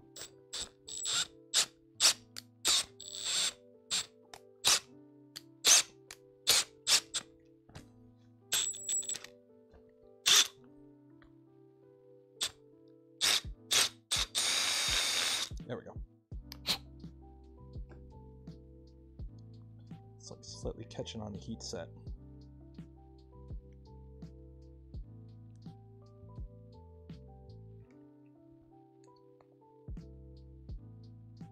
There we go.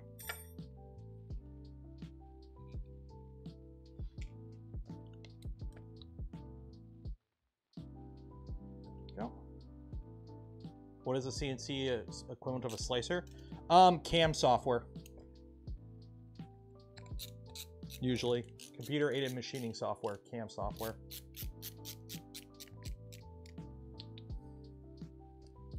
Okay, here's the thing.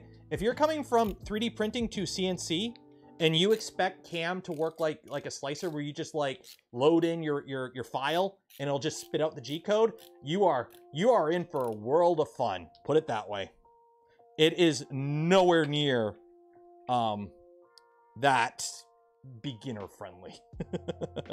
You are going to be in for a world of fun when you figure that out. It is nowhere near as easy to use. It is a lot more manual. You literally have to like tweak and adjust like everything. It is nowhere near as, load and go like a slicer.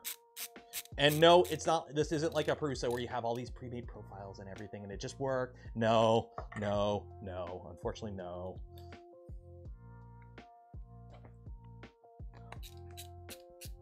Speeds and feeds. What am I using for CAM software? I have no clue yet. We're gonna learn together. Okay, make sure we got none of that. Okay, so that is that. So this one is done. That one is done. Fasten the Y-axis anti-backlash nut to the bottom of the XY plate using that. Okay, so what is the bottom of this plate? This goes like that. And this goes this way. Yep. And that uses M516s.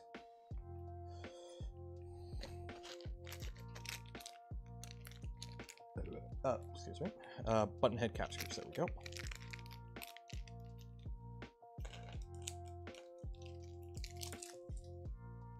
I'm gonna have to print more of these trays. I'm already using them up. Okay. Okay. Be a good boy and actually put my stuff away this time. Right? Yeah, there we go. What's up with Voron CNC? Oh. If I knew, I wouldn't tell you because I can't. Okay. Okay. Here's a question. This is offset. So this isn't in the middle. So how do I know which one goes where? Okay. Okay, so the rounded side faces away from the printed part. Okay, the rounded side faces away from the printed part. Okay, goes this way.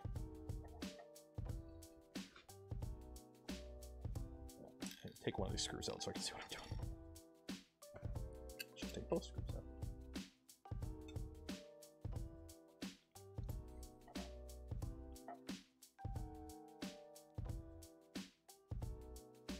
Okay. Get a little bit of dabble, do ya? You don't need to go crazy on the Loctite. Dabble, do ya? Usually.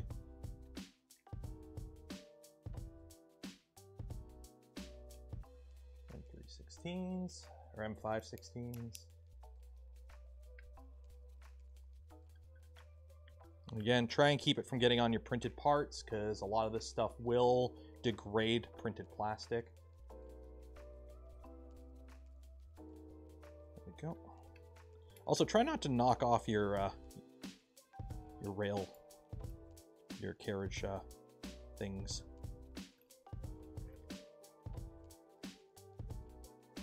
We're doing dabs now. If you want, not my particular favorite thing, but if you know, whatever floats your boat. Whatever floats your boat. Okay, so there we go. So now we have that on. As we lose my carriage protector again. Okay. Okay. Anti-backlash nut. When the machine is fully assembled, the rear of the Y-axis anti-backlash nut is almost impossible to access due to the proximity of the main column. To aid in making preload adjustments, the Y-axis machine is assembled. You should fully tighten the brass lead screws nuts that face the main column. This is the one installed on the square face rather than the one on the round face. Okay. So make sure this side is fully tight.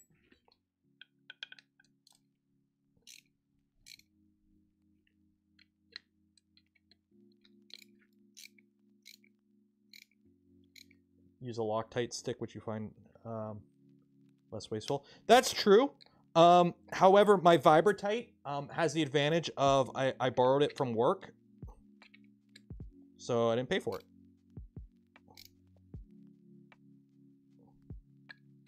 And it's a giant jug of it. Well, a pretty decent bottle that I probably won't run out of anytime soon. So, okay.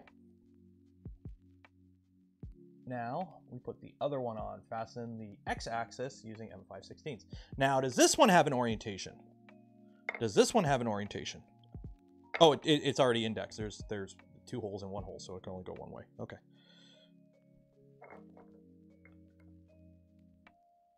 There we go. Okay.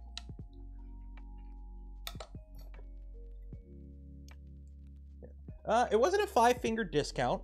I got it out of the Fastenal cabinet for use when I built tools at work, and when I quit working at the shop, I took my toolbox home, and it just happened to still be in my toolbox because it's a consumable. Like like I took this out of the Fastenal machine and threw it in my toolbox. This thing's probably like 4 years old now, and I quit working there 2 years ago. I don't think they're gonna want to. They went through my toolbox when I left, and they didn't take it, so I got to keep it.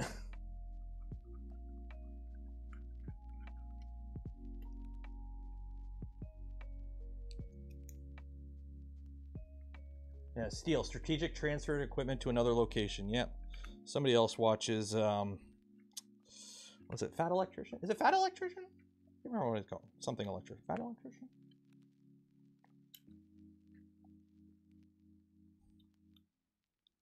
Parting gift. No, parting gift if I had kept the air tools.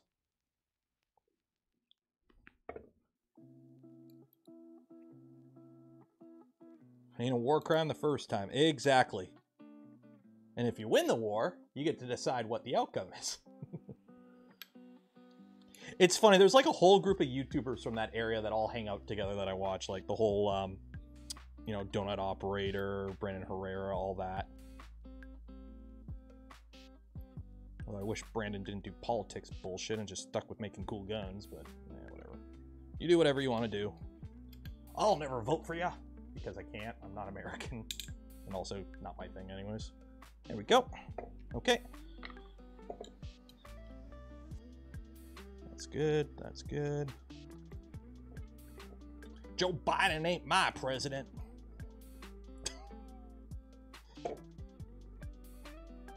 Politics. Fucking politics. Unsubscribe. I've never actually watched that podcast. I just watch their YouTube stuff. Vlogs. I have a second monitor on my computer that just always has videos playing, so they just come up. Anti-backlash. Each access to the anti-backlash block. Okay. So that they do this by driving 2 brass lead screws. So okay, in order to do this work, the preload required to drive each nut needs to be tuned by hand to tune the preload. Okay, so I watched the video on that. What you may want to do is have that video actually linked here. Yeah, you may want to actually just have that backlash video either linked here or make a dedicated one specifically for it, Jake. That way, there's the videos there. You just put the video in here. Simple as that. Yeah, this is a very new manual. Like, I didn't even know this existed until today. So, okay, Y-axis bearing block. Okay, so let's plug in my heat set and get this guy going. So I think our XY assembly is done-ish. So I'll put you over here. I don't know which way goes which. I'm assuming Y goes front to back. I don't know which way's the top on this.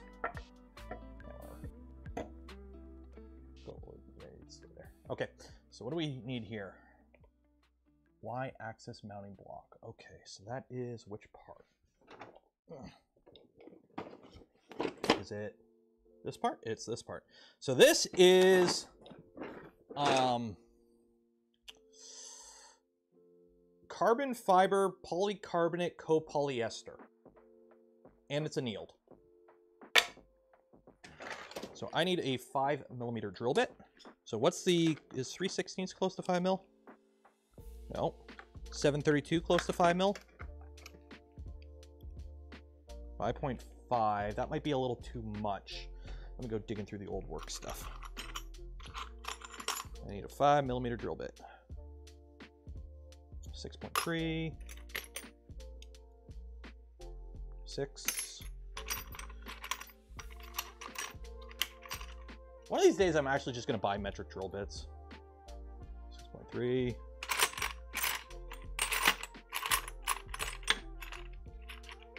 What about you? 5. There we go. Well, 5.06. I can dig it.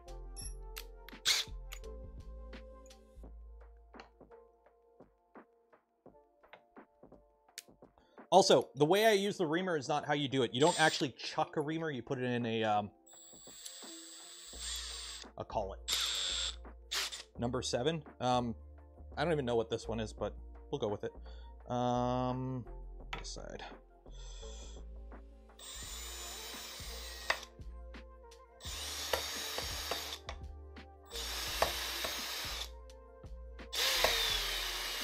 There we go.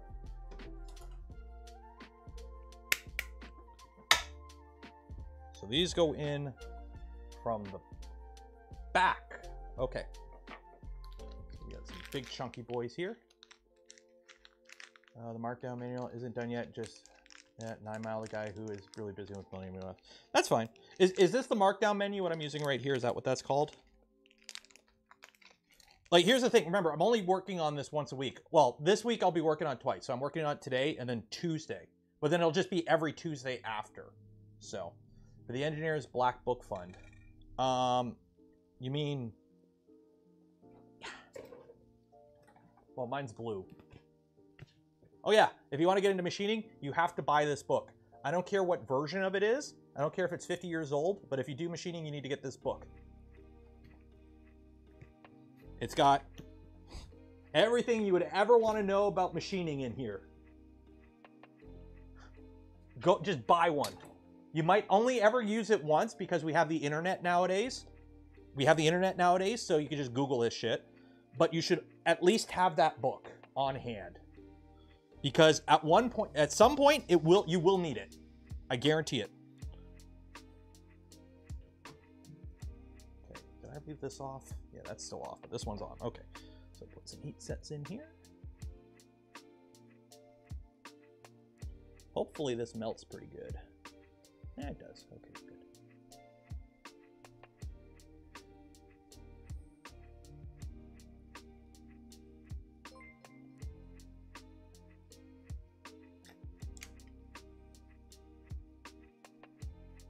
I'm gonna have to clean out these holes after. Give me 1 second here. Did I miss something? Oh, $10. Oh, yeah, sorry. Cheers for the 10. Derek.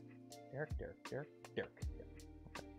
Some plastic mushed into that hole. 1 second. Let me clean this out so I don't get that happen again.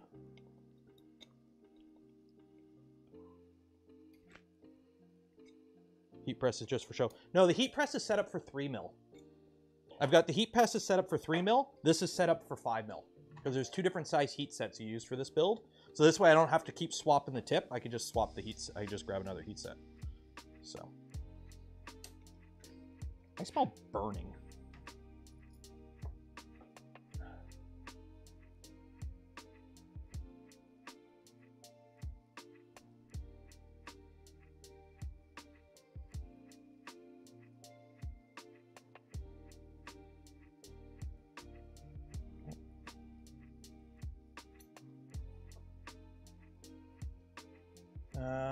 Machining handbook 31-167. So Cedric, what you do, you don't buy it new, because here's the thing, math hasn't changed. It's not like math is different now than it was 20 years ago.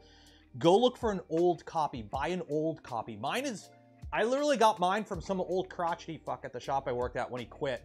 He's like, here, you're new, take this. And he threw the book at me. Literally, he threw it at me. It was this old guy who got fed up with working in the trade. Ow, fuck.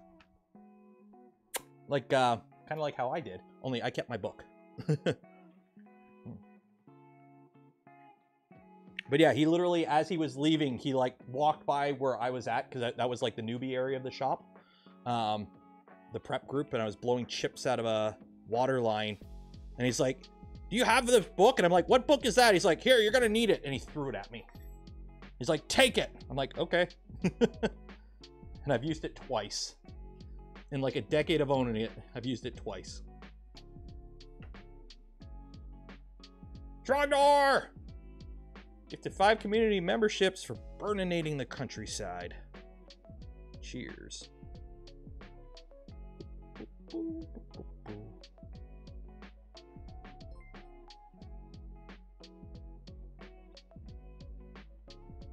So, one thing I'm going to mention here, because I know a lot of people like their pine soles for heat setting. I really don't like doing heat sets, especially manually. It's different with one of these. It's different with a press.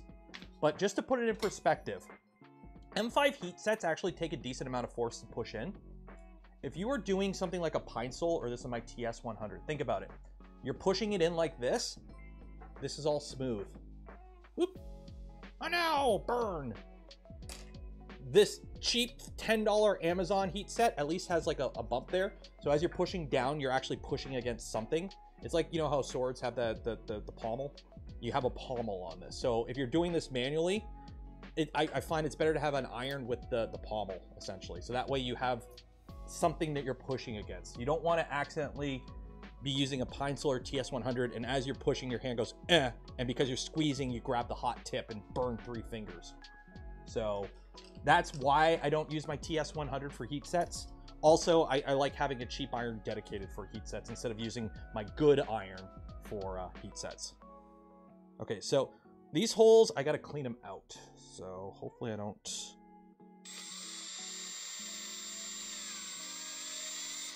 Wow, that is really gummy plastic. There we go.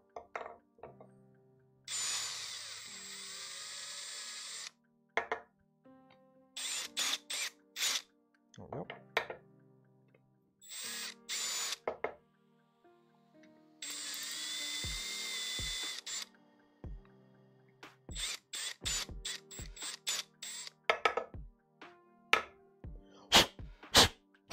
If I was working on this and you weren't here, I'd have my air compressor on. Just so you guys are aware. I'd be using my air compressor.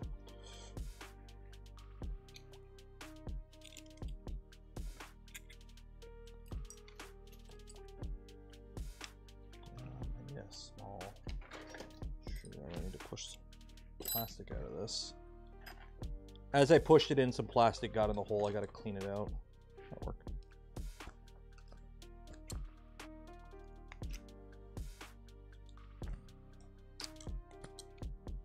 That's good. Just a little bit. There we go. There we go. Okay.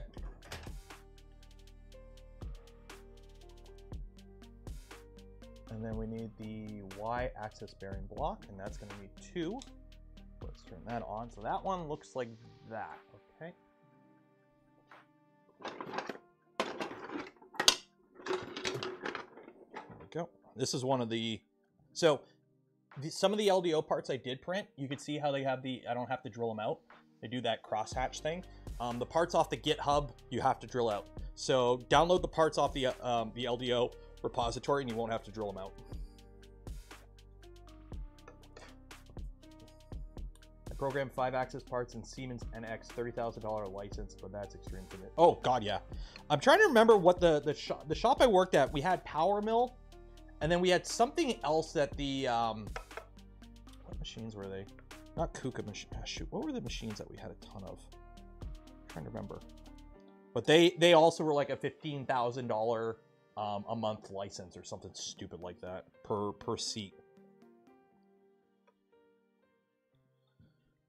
I think that's half the reason the shop switched from having machinists program their machines to just having like a dedicated guy who did programming and then having a minimum wage or very shittily wage operator run the machine, because of how much the licensing was for the CAM software for these machines. They it was just easier to have a guy just programming full time for it to be worth it.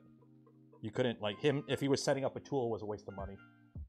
Not Mastercam. No, it was more expensive. They used it for the machines we used for finishing, like finishing, not roughing, like actually like finishing the mold surface. Trying to remember what they were. Makinos of some sort. I can't remember the exact model of Makino, but they were Makinos.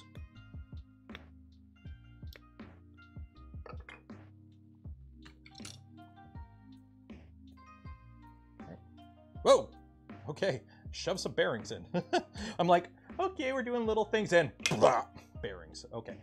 Okay, what I'm gonna do is don't do what I do and cut forwards myself. There we go.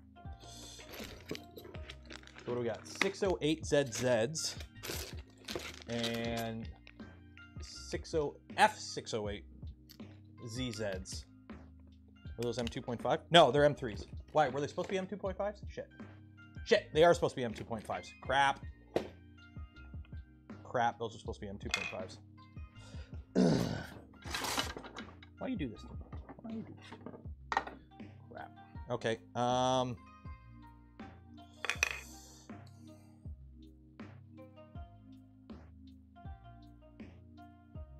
I just looked at them like, oh, here we go. Okay, how am I going to get those out? You know what? Screw it. I'm just going to use M2. What is it for? Just, it's for the limit switch, right? I'll make it work. I'll make it work. I'll make it work. I'll make it work. Don't you worry about it. Don't you worry about it. What? We have this little trick called I just tap the limit switch. So, shh. You saw nothing? I put M2.5s in there. Okay. Yeah, we're just going to tap the limit switch. No worries. This is what happens when I look at the picture. So how many we got here? We got 2 on each side. Okay, so 2 on each side. And then 1 on each end. Okay. No limit switches. You don't want to do sensorless on a CNC machine. You do not want to do sensorless on a CNC machine. Let me be the first, second, third, fourth, and fifth person to say that. You do not want to do sensorless on a CNC machine. Okay, so the same. So 2, 1, 2, 3. Okay, so there's not. Oh, there's a little bit of slop. Yeah, they. Ooh, that's not great. There is a little bit of play here. I don't think it'll be an issue, but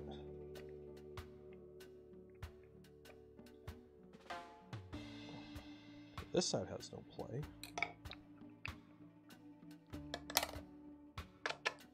They're captured, it's okay. Okay. This side's tight. Ooh, come on. Why aren't you going? That's why. Yeah, these are just to keep like the there we go.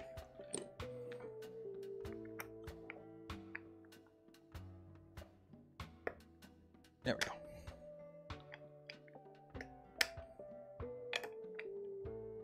Okay, that side's good. So this side has slop, that doesn't. Woo. Isn't too bad, don't worry. It's support, not precision. Yeah, this is the opposite end, I believe, of the, this is the side the motor mounts to. So the motor mounts on this side. This is just the side you can, by the way, Jake, I know the knobs are cool, 3D printed and all. The handles on them should really be removable, because those are what we call in the trade nut slappers when that machine is boogieing. Those things don't, oh my God, that thing's a nut slapper. Just load up, find a video on YouTube of the Milo doing, here, let me put it, let me just show you what I'm talking about. Okay, where is it? Where is it? Where is it? Where is it? This one. So imagine you're standing in front of your CNC and it does a rapid. And then this guy right there. So see this? This is right here. So imagine you're leaning over your machine and it does a rapid, and you just, you happen to be a male and you're just kind of. There's a reason on Bridgeports they usually have like a limit switch. So like you have to like push the knob in, especially the Z-axis on a lot of Bridgeports. You have to like push the handle in before you could turn it. And there's like a limit switch. So like there's a spring that pushes the handle out to disengage it from actually spinning if it's moving under machine power. So that way the spindle doesn't, you know.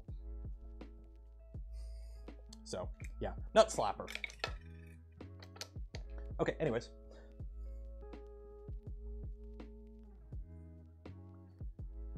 Oh, cool, extrusions. Sweet, extrusions. Okay, cool. Are you off? You're off. Sweet, sweet, sweet. Let's get some extrusions. Heck yeah. Extrusions, baby. Which one do we need here? The Y-axis motor mount is the 430 C-beam. Do you have metric? You don't have metric. Do I have a metric thing to measure these? No. Hopefully they're all the same size. They're not. Shit. Where's my, I'm assuming, I don't have a Google out here. Where's my other, I have a measuring tape that is metric, but I don't know. Oh, here it is. This was metric. Okay, 430. Yeah, this one. Okay. There we go.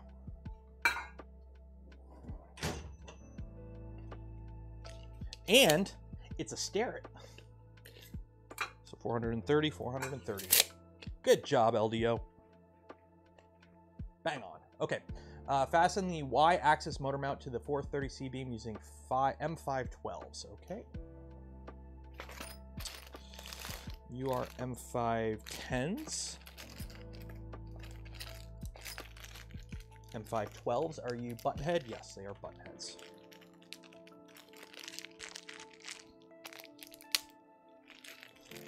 The wifey's out right now with the little guy doing whatever. She's bringing home pizza for dinner.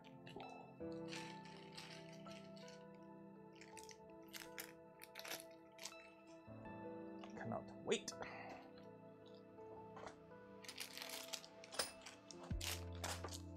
Okay. So 2 M512s on the end. So let's grab this. And this just mounts in there like that. Okay. Oop, heat set. So make sure these. Oop. Yeah.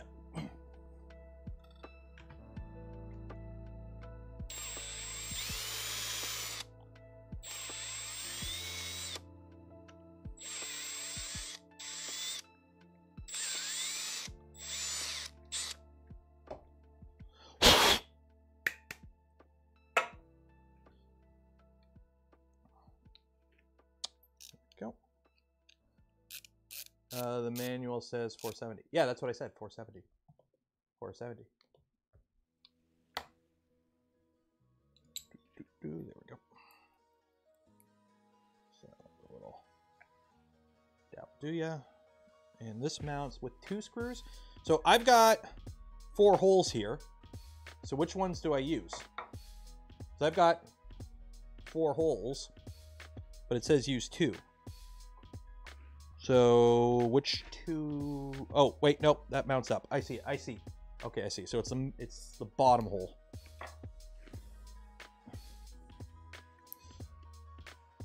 There we go. That makes sense.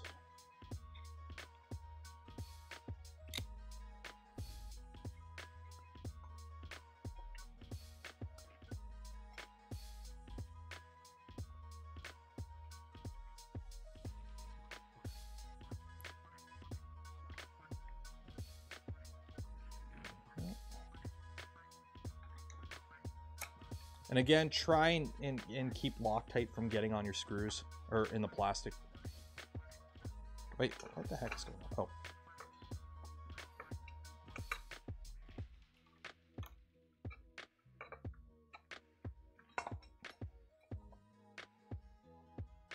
What the heck is going on here? Why don't you line up? What is going on here?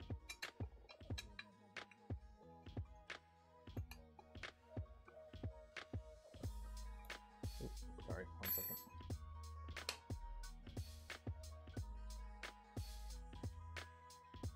Did I say 4:30? Oh, also, you have my phone number, Timmy? Okay. Anyways, no, I said did I say 4:30? I meant to say 4:70, and this is 4:70. I am just, you know, English is a language I speak occasionally, but not today apparently.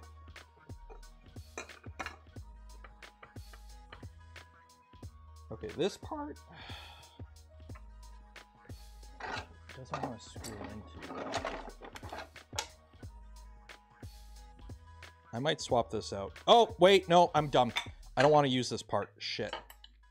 I forgot. This is a bad part. This is a misprinted part. I grabbed the wrong one. I wanted to use this one. That's right. I screwed up. I screwed up. I grabbed the wrong one. I mixed it up. My bad. I screwed up.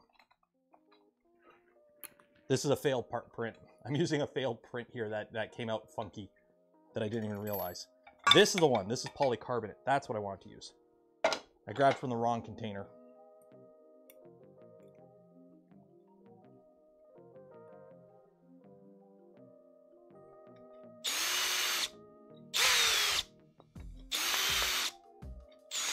Which sucks, because now I got to put the heat sets back in, but...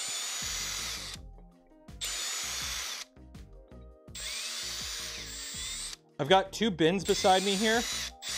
One has the printed parts, and the other one has the printed parts, but the failed ones. And the reason I kept them is because some of them aren't bad, but they're like the GitHub version of it, and some of them are the LDO version. So I kept them just in case something was wrong with the LDO version, so I could just switch over easily. Yeah, my bad. 1 second, let me fix this quick. I just gotta put some heat sets back in this. 2 seconds, 2 seconds.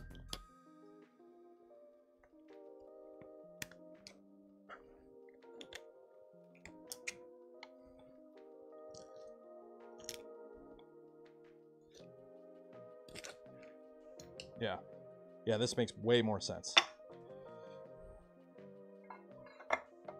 Yeah, that makes way more sense. Like, why do these just not line up right? It's because the part warped, and I didn't realize it warped until after I'd finished printing everything, and I was going through everything the other day. I'm like, oh, okay, I'll reprint these in polycarbonate then.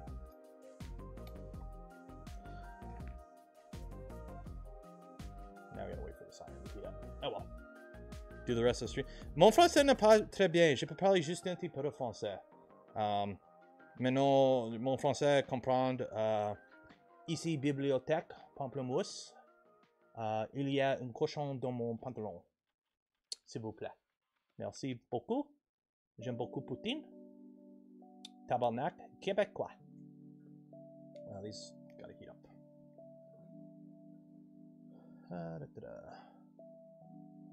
Got your first printer, SVO6 Plus. They have a Plus version now? Nice.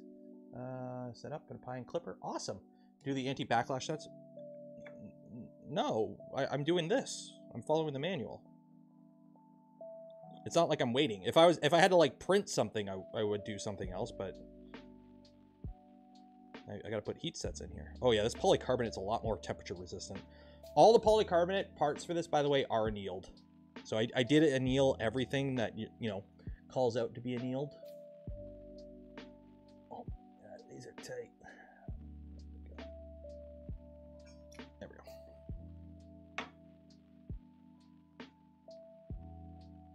The manual version I'm looking at is wrong. Oh, Cedric, so you're telling me the manual that I was specifically told to use by the maker of this kit is wrong?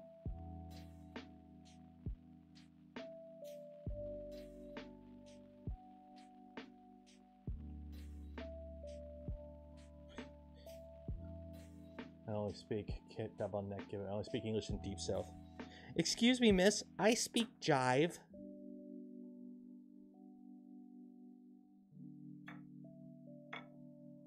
Look up a few lines. What do you mean look up a few lines? About what? The redesigned motor mount is shorter than the original design. Yeah, they're talking about like a revision from a while ago.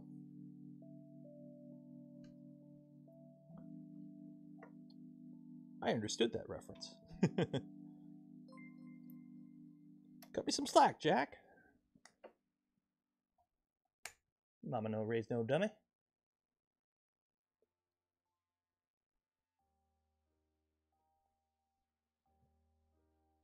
Read the tag comment from Milo Mills. Where?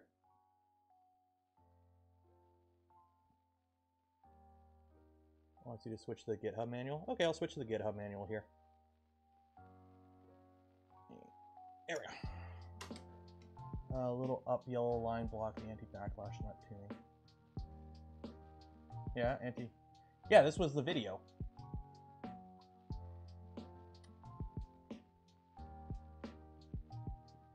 Is this some, like, what about it? This was the video. And you do it, the video showed it being assembled to do this. So is this, should I do it now and then also with it together? Because earlier he told me just do it in the video, and the video said when it's assembled. So should I like do it now and then tune it also later?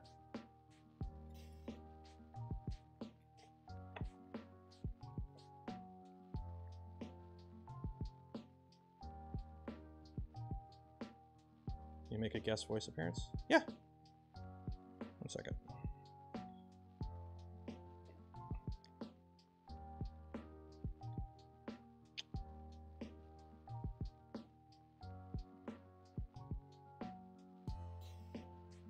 There we go.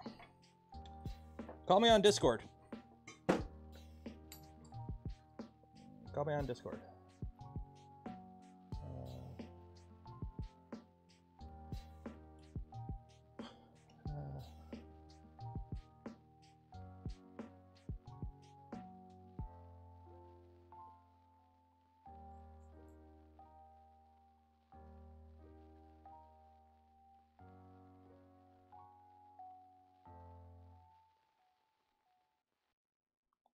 Harder to reach after.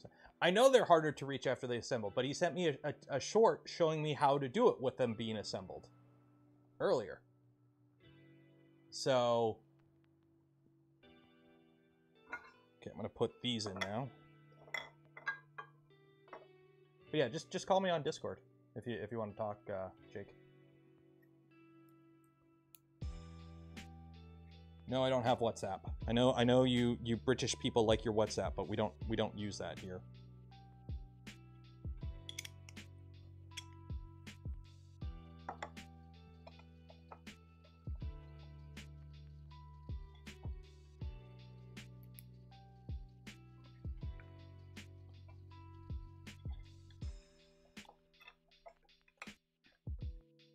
Yeah, see? Okay, now this works. Okay. Still tight, but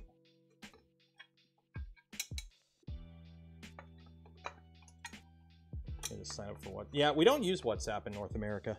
It's because texting has pretty much been free since forever. So nobody really uses WhatsApp because like we just text. Like we just use our phones and just text.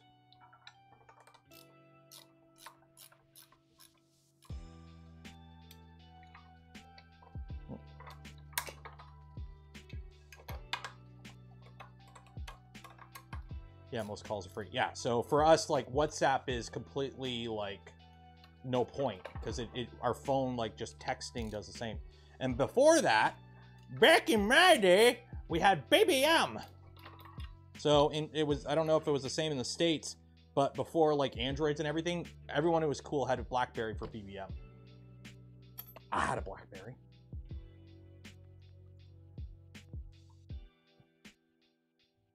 Okay, 1 second. I don't know if I can hear you. Can you hear me? Yeah, I can hear you. Can you hear me? I can hear you. And you're on the stream's gonna hear you too. Okay. Awesome, yeah, that's fine. So it does say it in the online manual, but it doesn't have the picture that the GitHub manual does. Basically, you need to pre-tune the nuts before you put them into the screws. The video I sent you was for later on, like if you get any backlash that's still there, so you don't have to take it apart entirely. Okay, I pulled up the GitHub manual. There we go. Okay, so pre-tune them now, and then fine-tune them later, basically, right? Yeah, that's pretty much it. Okay, I'll do that right now then. Cheers, bud. Sorry about that. No, that's fine. It's just it's when you got 20 cooks in the kitchen, it's like, well, you just told me to do this, so okay. So let me find an extrusion. I'll figure this out. Okay, and in the call. Oh wait, he already left. Okay, got one of these guys.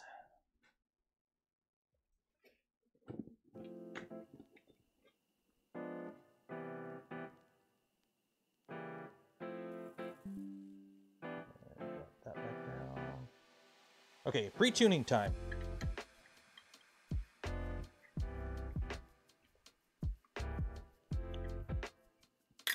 So basically back this out until we're good. Back to using pagers. If you work in medical, they still use pagers quite often.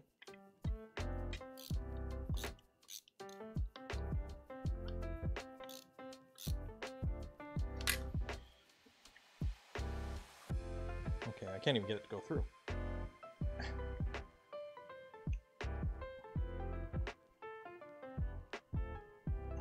It won't even go through. Let me just crack these nuts right loose then. Okay, so right loose.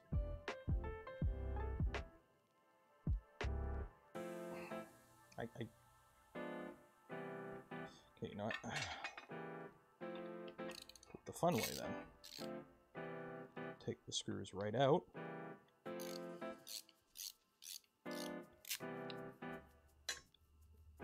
Yeah, remove the screws. That's what I'm doing. Because it might have to index. It might not be indexed correctly, right? So. There we go. Okay, so that's that.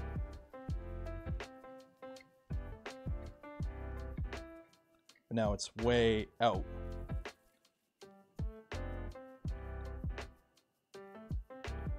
So let's rotate it back into its home position as much as I can. Go this way. Nope, I can't. Okay, so that is going to go right there. Okay, so it's... Ah, dang it. It's like an eighth of a turn.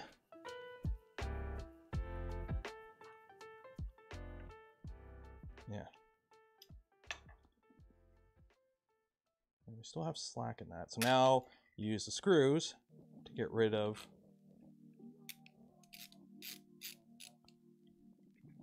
the backlash.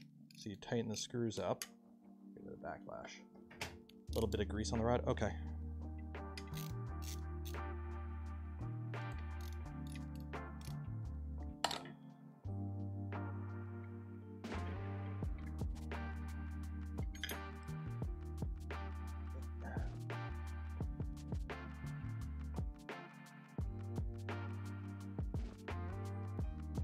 So I'm screwing from the back. So the back is the Bible, because the back you don't adjust. You just adjust the front, because you can see the front from the machine while it's operating.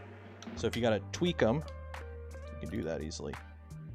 So we'll just tighten them a little bit.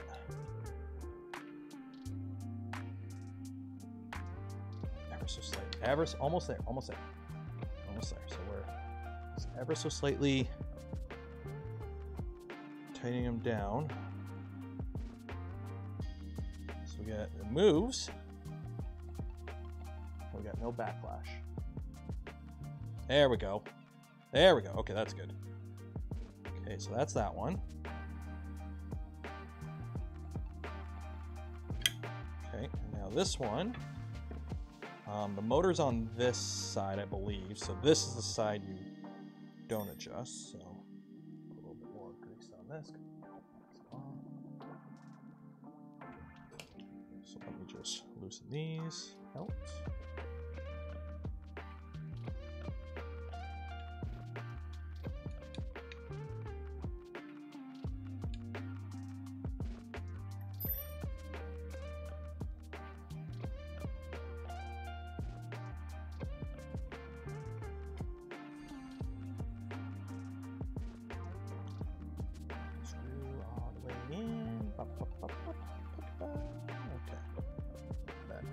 Home, there we go.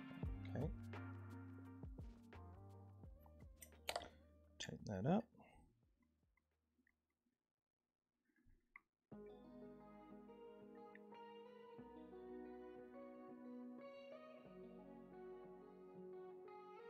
Okay.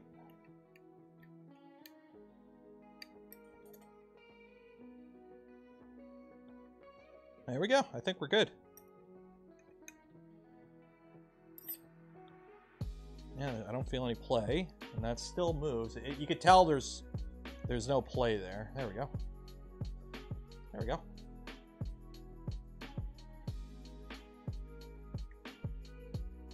With all the new data. Awesome. Remember, if you may be sitting at home going, why is he doing that? It's because, like, I'm trying to find faults in the manual as well while I do this. So I'm trying to come at it like potentially anyone could, so that if we find minor deficiencies, they could be fixed. So that way somebody 3 months from now doing this doesn't run into any, we're just trying to remove as many potential pitfalls and, miscommunications or, errors and whatever as possible now before people start getting their hands on these kits and building them, right? So that's kind of the goal of this. So yes, I am building the kit. So if you are following along at home in the future watching this, building yours, but please make sure you actually have the manual open and use my videos as a reference and the manual as the Bible. Like, because the last thing you want to do is, be following the video only, and this video is out of date because, better instructions came out essentially. So do I stick on this one or do you want me to go back to this? So stick on the GitHub manual or go back to that? Because this is so outdated. This is the old design. And this is the current one. So I guess I'll stick here. So let's put this front part on now.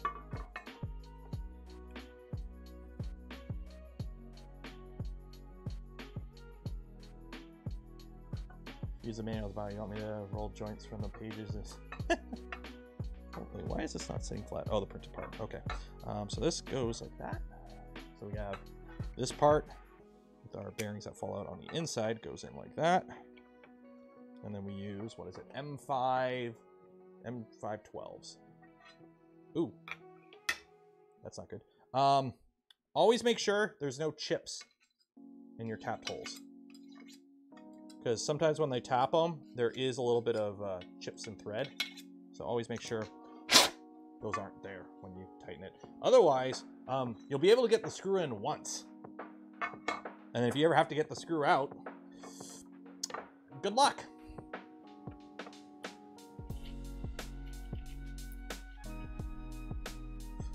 It's high pitch, will move fast, but a lot of force to transfer to the motor. Motors can handle it. They're strong. Hopefully. Prefer a smaller pitch? In that case, Bruno, just like this is the joy. Lead screws are not expensive. If you want to change the pitch on it, just literally just order different lead screws and just swap them out. Yeah, cross threading is nature's Loctite.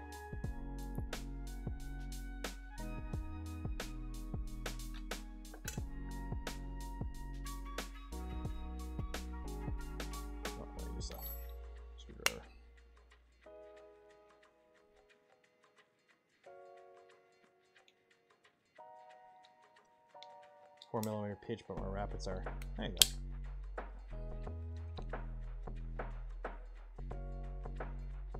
Loctite. Remember, every screw you put in to metal, even the heat sets, put Loctite on it.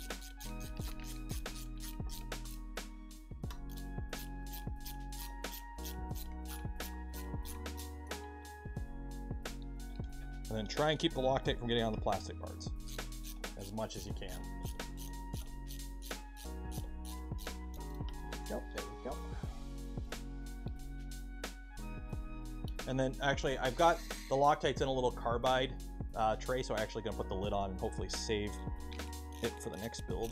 So I don't waste it. Yeah, 4mm and broken limit switch cause the anti-backlash nutter holder to shred. Yeah, that's another thing. You don't want to have this machine be so powerful that it, you know, an accidental move or crash like completely shreds your machine apart.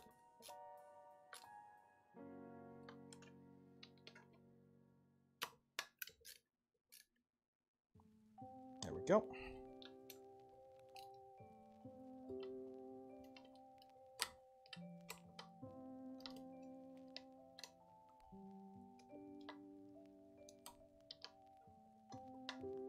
There we go. Okay.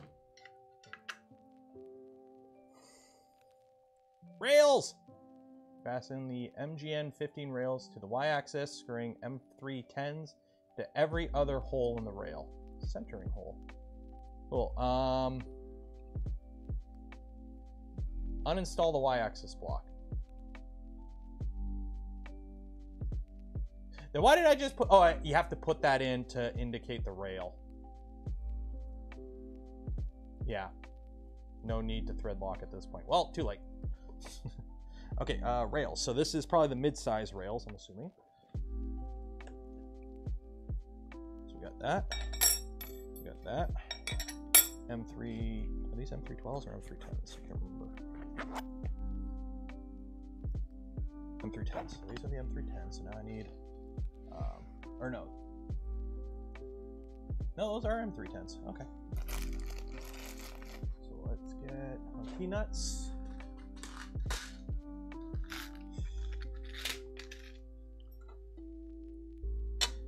So they go right up against the front, and it's every other. So 1, 2, 3, 4, 5. I'm gonna put all of them in because I have an extra T-nuts. 1, 2, 3, 4, 5, 6, 7, 8, 9. 1, 2, 3, 4, 5, 6, 7, 8, 9. And also because I don't want chips getting in them. I don't want to get like chips and whatnot in under the rails. So the screw will stop that. Hopefully.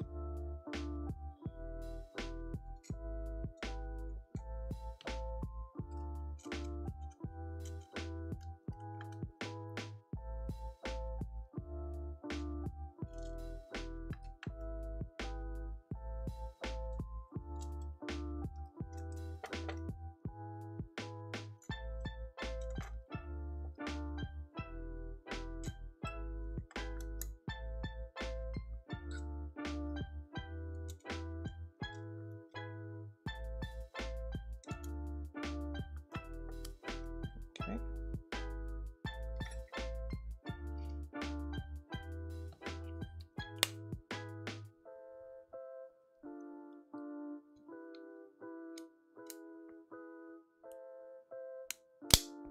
Came up with the name Milo well before he came up with the project name. That happens.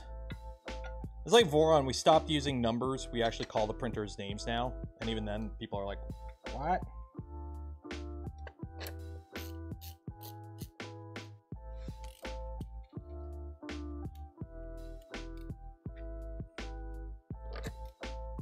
At 2x speed, hearing the music at normal speeds feels weird. So I bet.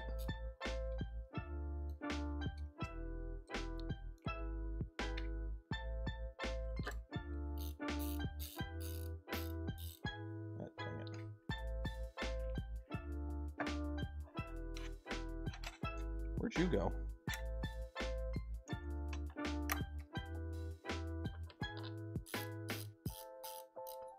shoot. Okay, well.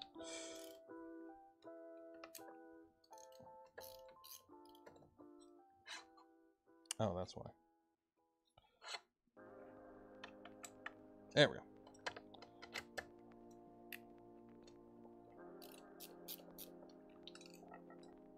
I don't think Loctite works too good when you mix it with grease, but...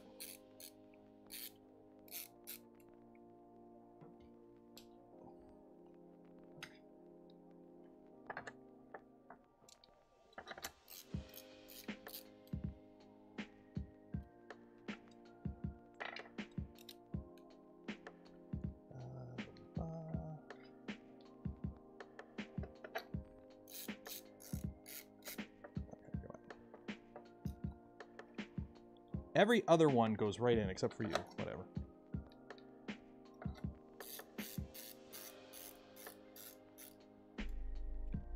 Are we going to rename? I don't know. The V2 is probably going to stay the same. Did I print? Oh, no, I got them. I just don't... I put all the screws in loose, and then I'll put the jig on, and then I'll go through and tighten them all. So usually I leave them loose. That way I can shimmy them around to, like, line up T-nuts that don't line up properly.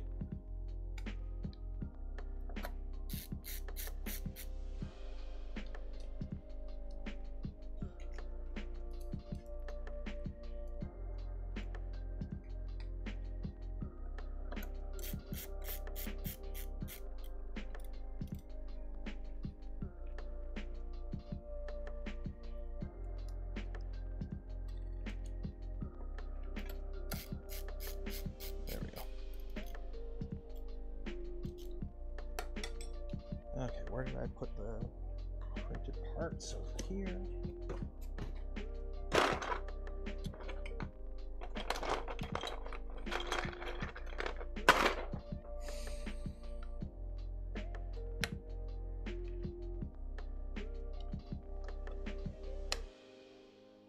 There we go. Start from the middle, work your way out. The reason you start from the middle and work your way out is if there's a bow or anything, you don't like over tension it essentially.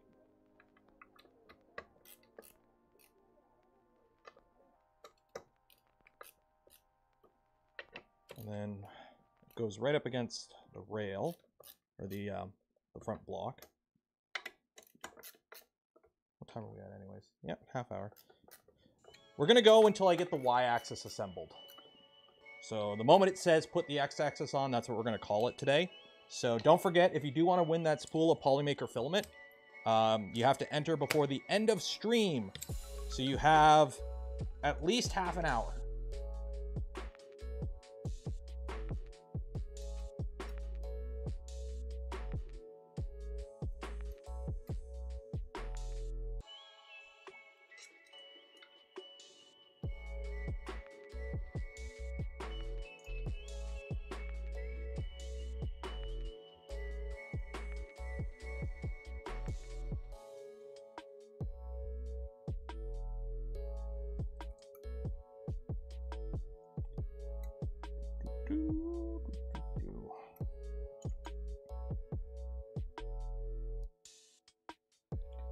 Go. Okay, grab the other rail. Oh, I already have it.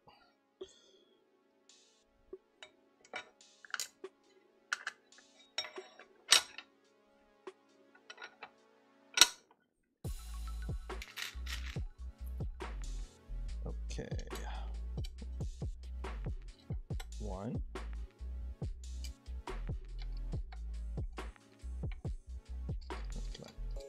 Oh, no. There we go. No, get in your hole. Get in your hole. There you go. 2.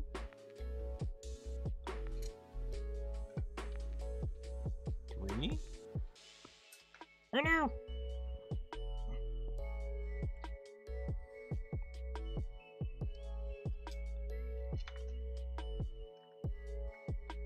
4.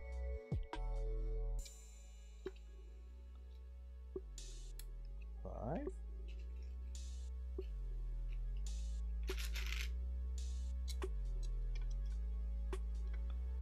6.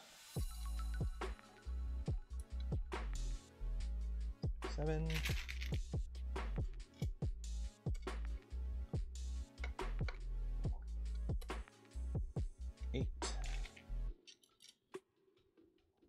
A good trick whenever you do this, when you put the T-nuts in, put the rail just beside it, and that way you can line them up. And then when you put them on, it kind of sucks here because you do have a rigid mount. So what you could do is like shift everything like half an inch, if that. That way you can, like, you know, as you put the screws in, you can shimmy it around to make sure everything lines up before you actually go through and do the final lineup.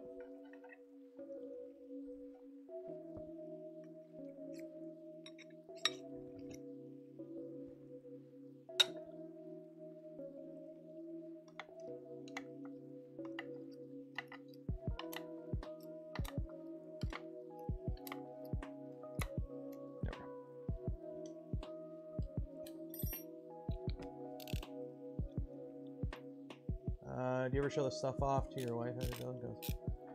No, she likes this stuff.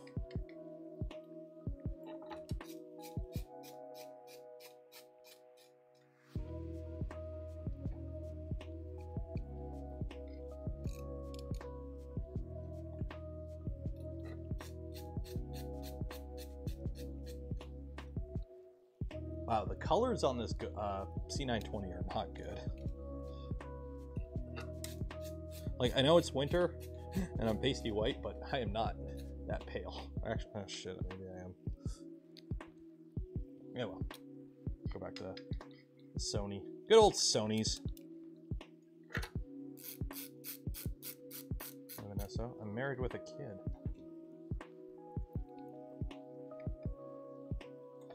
Are you not caught up on the Nero 3D lore?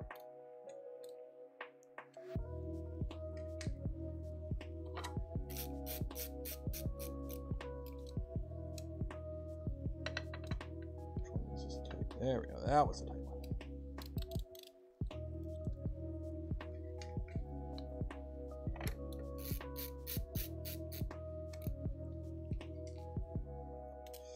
I love magnets. Sometimes.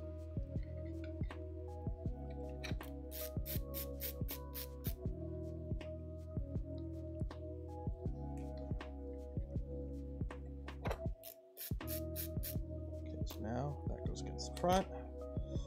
These in.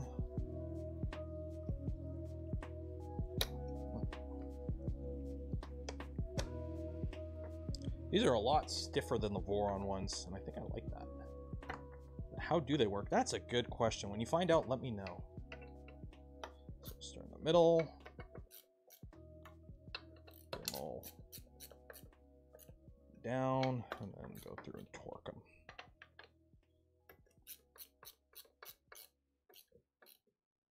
How do magnets work? It's like something with nuclear forces or something? I don't know.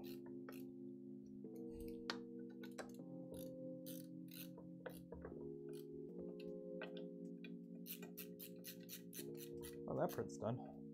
I have to check that. I gotta print more of these trays. Got the that's what the Prusa Mark IV is doing right now. It's printing a bunch of trays in PETG.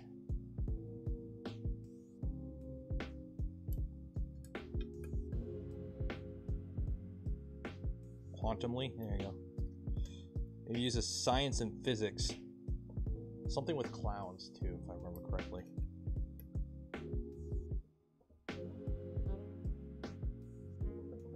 Now you do want to be careful because these are M3 screws, so you can over torque these and snap the heads off kind of easily. Will this mill peck? Why mill peak when I can print peak, right? Why mill peak when we can print peak?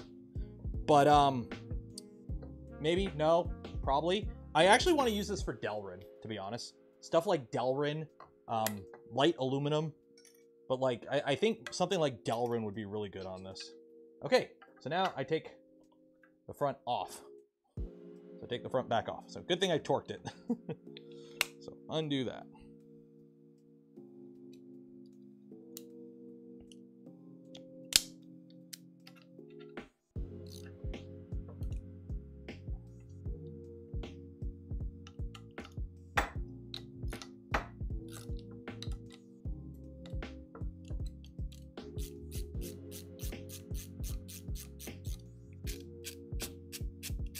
Could you technically use the mill to create chips of printed parts? I mean, technically, but considering I can't even recycle 3D printed parts here, there's no point. Yeah, Palm is really good. Like, if you were building, okay, put in perspective, for knowledge purposes. Remember Voron V24? So not Phoenix, Voron V24. When that machine originally came out in like 2017, Max machined parts for it on a Shapeoko, I believe, one of the early Shapeokos, and he used Palm, Delrin, and it worked really good. It held up the whole life of the machine. So it's a step up from printed parts, but you don't have the issues that you have printing or machining metal, essentially. So Delrin is actually a really nice plastic if you're planning to make like a 3D printer out of it. I dropped my bearings. Where'd those go? Shit. I'm gonna have to find those. Oh, crap. I got one. I don't know where the other one went. I'll find it. Oh, I lost all of them. Shoot. 1 second. Side quest. 2. Okay, there's 2. Oh, and here's the 3rd. Okay. You know what I'm gonna do?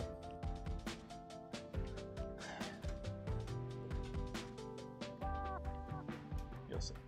Okay. So that goes on. Okay. So the printed part goes towards the back.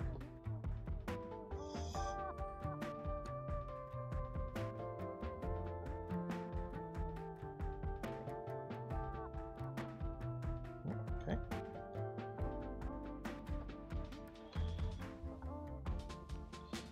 Well, I got a feeling I'm gonna have to loosen all these nuts.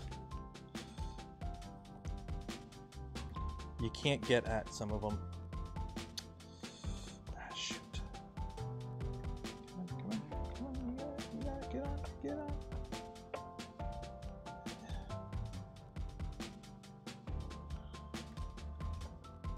Shoot. Let me see what's going on. Yeah. This is gonna be fun.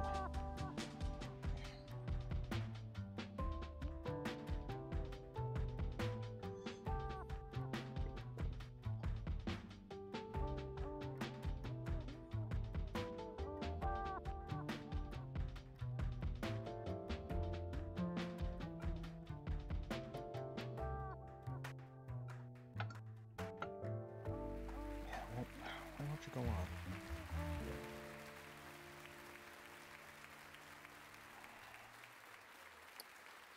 This ain't good. Come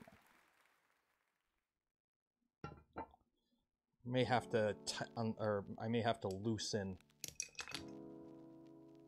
the carriages. Yeah, it doesn't want to go on. Okay, so if I loosen some of these carriage nuts, maybe it'll shimmy itself home, maybe? Hopefully. Put these back on so I don't lose them. I've already lost one. Where'd it go?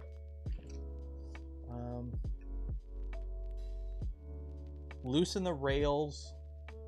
Reinstall. But no, you don't want to do that. Yeah, quarter turn should do it. Are you talking the... Because the two... Okay, here's the thing. Normally on a CNC, you would install one rail that has like a machine surface, and then when you install the second one, you index that one with like an indicator, essentially. So in this case, since we're based off the extrusions, you'd want to loosen the carriage. So let me loosen the carriage.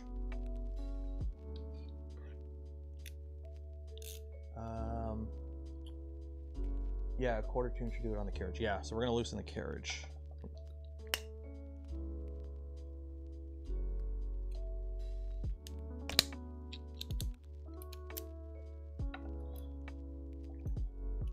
Discord call? Yeah, if you want, give me a call.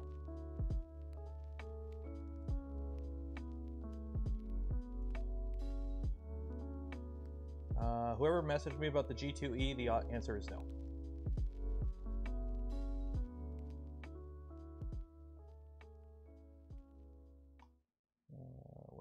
Where is the call button? There we go.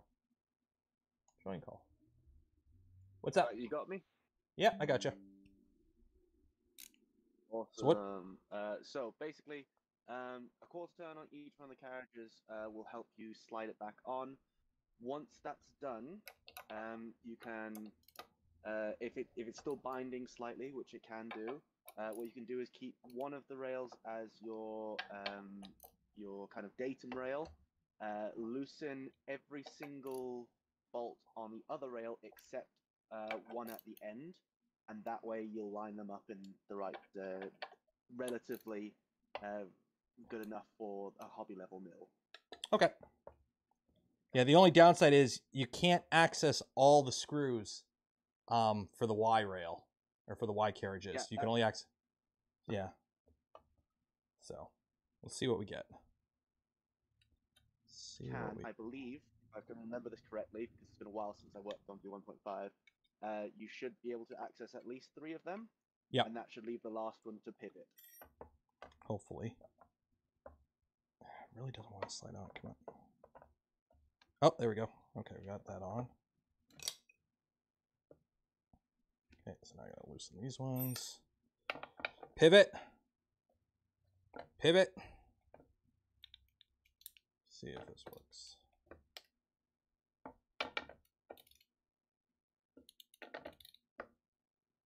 There we go.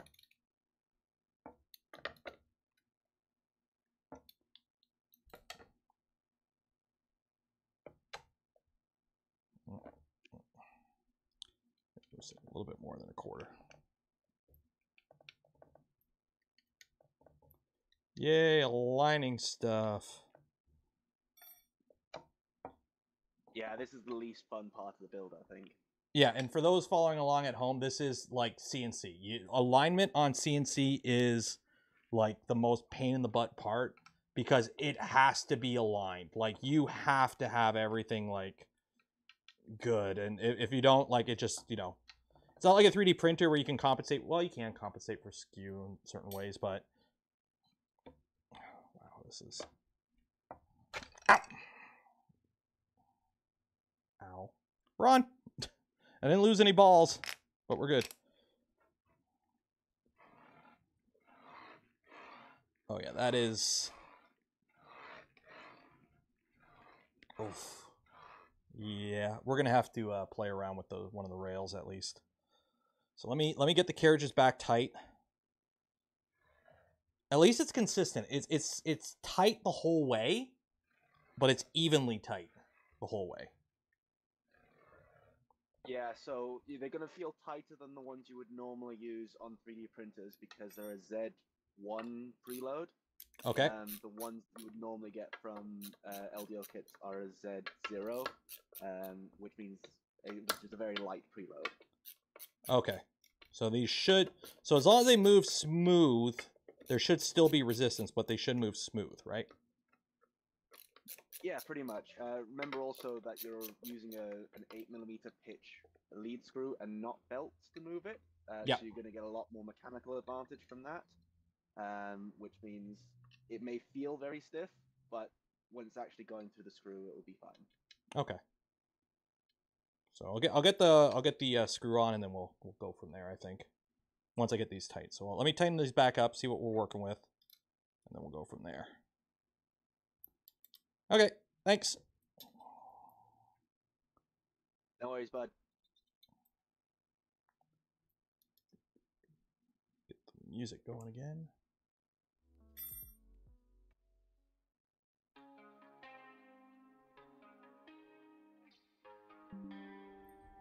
Okay, tighten all these back up. Only took a little bit of a chunk out of my finger. Only a little bit of a chunk out of my finger. Or thumb. Yeah, CNC, alignment on CNC. It's not like a 3D printer where you're like, this is good. You just, you know, make sure your rail, your extrusions are good together.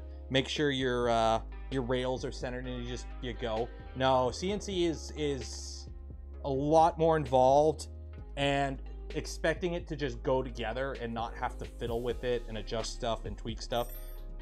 No, that's not a thing. Okay. So I can hear the ball bearings racing through the tracks, but Like I can hear them go. Don't know if they should be doing that, or if it's just like they're fresh and the plastic's still like new. Like it moves smooth. It moves smooth and consistently through the whole thing.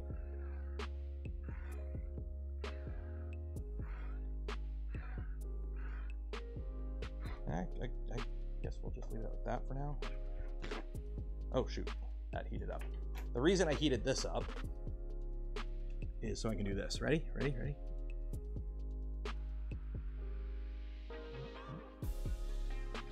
Come on. Nope.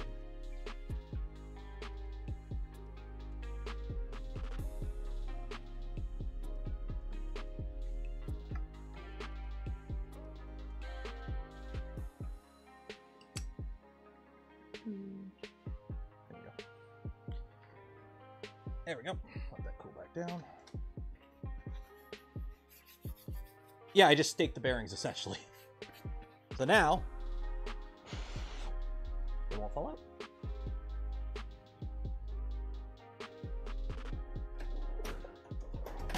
Quick rasp just to make sure it's still flat. There we go. Voila. Okay. Yeah, when I slid this on, I had my thumb like under it and it like pinched it right in the corner of the printed part, so I took a chunk out of my thumb. Oh well. There we go. I think this will be okay. Like, remember, this is a CNC. You don't want backlash is bad in CNC. So in 3D printing, you don't really have to worry about it with belts, but like you don't want this, like when you do this, you don't want this going woo. You want to have to push everything to move it in a CNC. I think we're okay. I think we're okay. Okay, so that's that.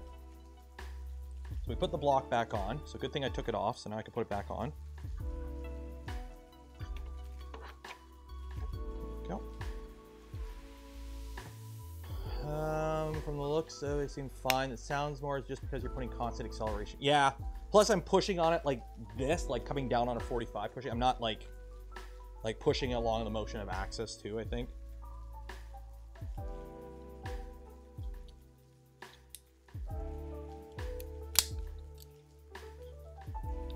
Let's screw this back together. Just in case. At least these ones from the front, if they ever loosen up, not an issue. That's off, right?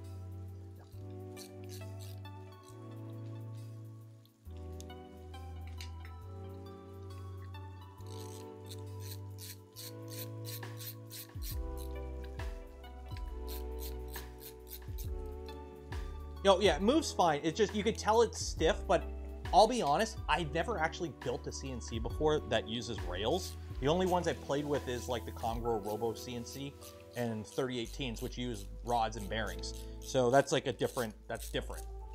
So I think this is okay. And I'll be honest, I never really manually moved a Bridgeport without cranking the knob. So I don't know how smooth the Bridgeport is. Although considering how clapped out the ones were at my shop, they probably would move pretty easily.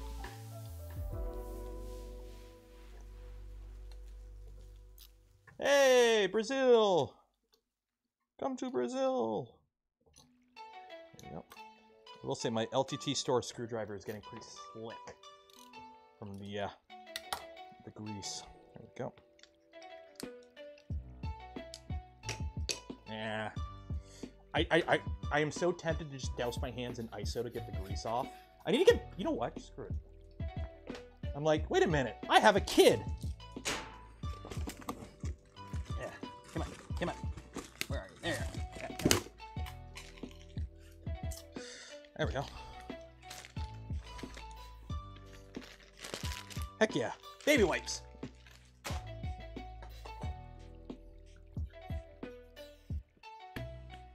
Good old baby wipes.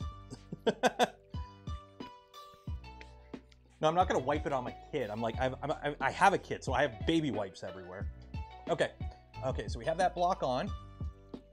Now we gotta put the 550 lead screw on the NEMA 23 motor with an 8 to 6.5. Now, all the NEMA 23s are the same in this kit. They're all the same. So we're gonna go with this one.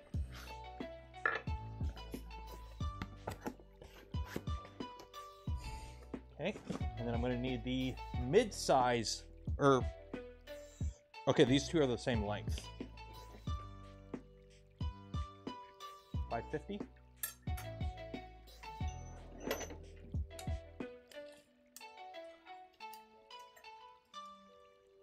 Yep. And we need one of those connectors.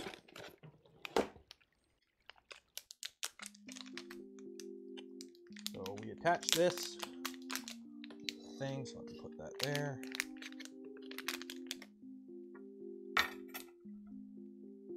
So these are the Oldham couplers, so this just, oh, what? Yeah, okay, so we got no flat. Okay, so it just tightens. Okay, so that goes on, and then you just tighten it, I guess.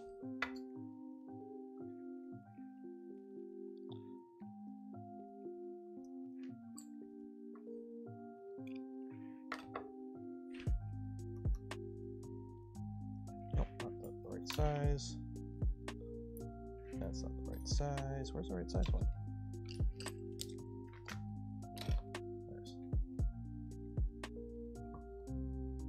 Okay, so we put that on using that connector.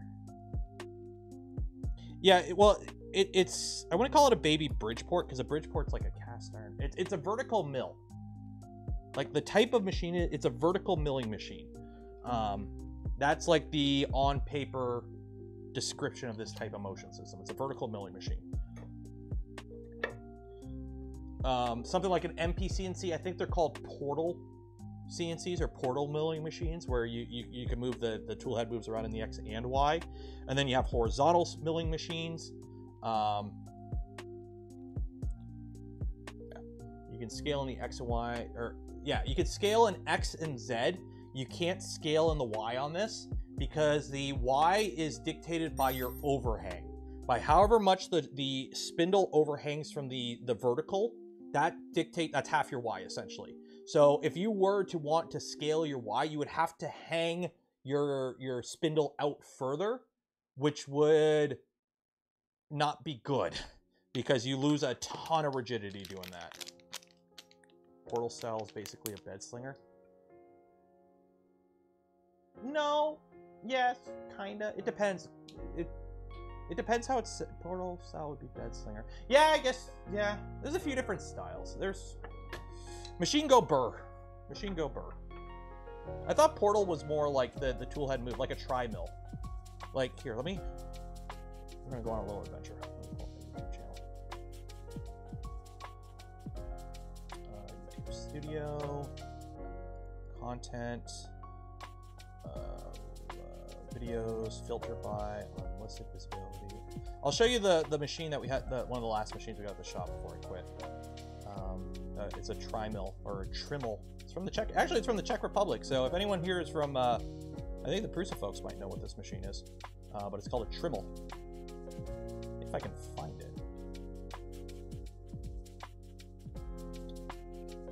Where is it?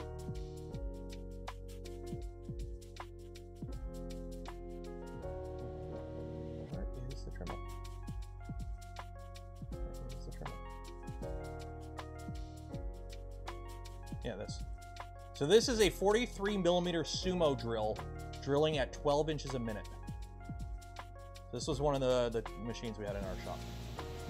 So the bed doesn't move. That moves in the X and Y, and then it can also rotate, and you can see how it can move. So it can also spin, so it's a 5-axis. This is a 5-axis machine. But that's a 43 millimeter sumo drill, drilling at 12 inches a minute through, what is that, like 2 or 3 inches of steel? So you can see the chips that are coming off are so hot they're smoking the coolant. But this is a 5-axis. So that machine, it's got 2 giant cast iron, basically walls on each side, and on top of them are ways that the whole gantry moves on, and then the tool head moves on the X. And then it goes up and down. The machine literally can go a foot more, has an extra foot of Z, but we had to put a limit on it because it would get up so high it would hit the crane. So they had to put a limit switch on it to prevent it from going that high. So. Okay, back to work, back to work. Side quest over. Okay, so we have that, and then it screws in from the back. Okay. So before we do that, I gotta make sure these are cleared out. For... Okay, 1 second here. I'm gonna clean these out. The last thing you want is plastic. Okay.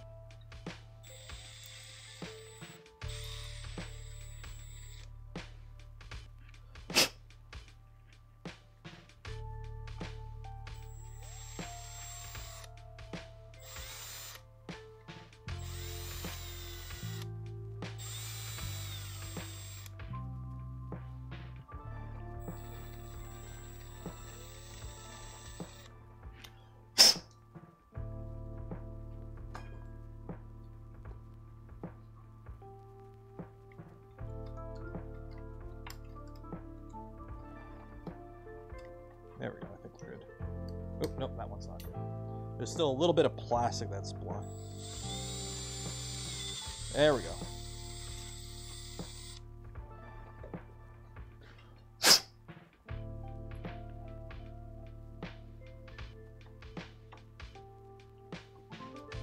Okay, I think we're good.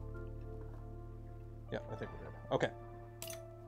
So this screws in from the back. So remember to apply medium strength thread Loctite on. Oh yeah, the couplers. I could do that after, right? Because this. Yeah. Okay. So that goes in there from the back of the Y, and so that from the back. Okay. Be sure to get it through the Y anti-backlash. If you do not, do the bearing nut. Okay. So let's put that in. So let me get a little bit of some greasy grease. And as for what grease I'm using, white lithium. Why? Because I got a whole bottle of this stuff.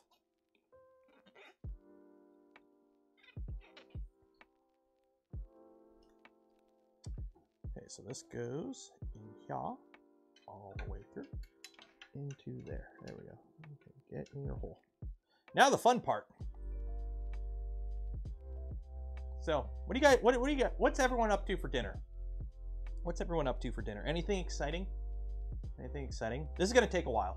So what's everyone up to? What's everyone up to? I don't like the fact that this is on an angle. I don't like the fact this is on an angle. I don't like the fact that this is on an angle. Why is this on an angle? And I can't get at it. Shit. This is on an angle. This is on a hardcore angle.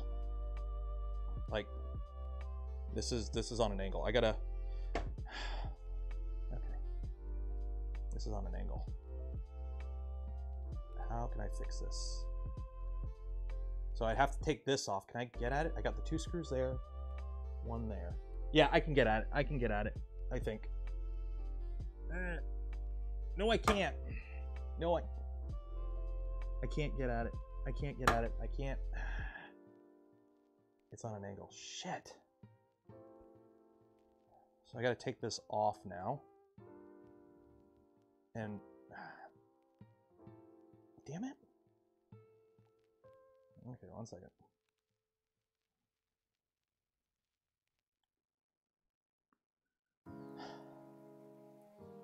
I wish you could. Shit. This is annoying. This is gonna be annoying. Because I gotta pretty much take the whole thing apart now. Because I need to loosen the Y-axis nut to center it, and then tighten it. And I can't get at it because the screws to get at this are underneath. Damn it. Okay. That's why we have a note in the manual to double check it all before going further than that point. Okay. Well, I are too dumb.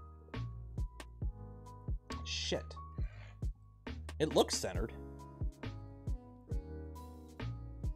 Yeah, I could see it now. Shit. Oh well.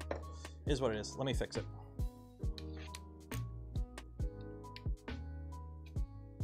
It looks centered. Drill a hole. Actually, you know what?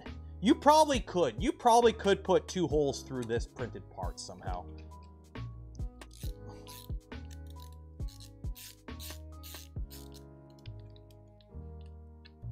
It's okay. Easy fix. Easy fix. We can fix this. You can fix this. We can fix this. Easy fix. Easy. Well, not easy fix, but.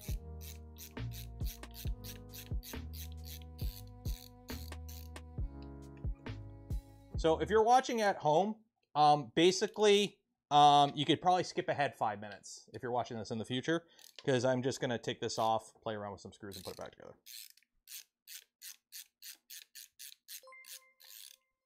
And I got to start reading these notes more instead of just looking at the pictures. Just unscrew the carriages on top. You can't. You have to take this off. And to take this off, and I can't unscrew all the carriages. And you can remove the thing without taking off the... I can't. I'd have to take off all these 4 carriages too. So I'd have to take off these 4 carriages, then undo these 4 carriages to take it off. Or I could just take 4 screws out, slide this part off, slide it off, and take 3 screws and 2 screws. So...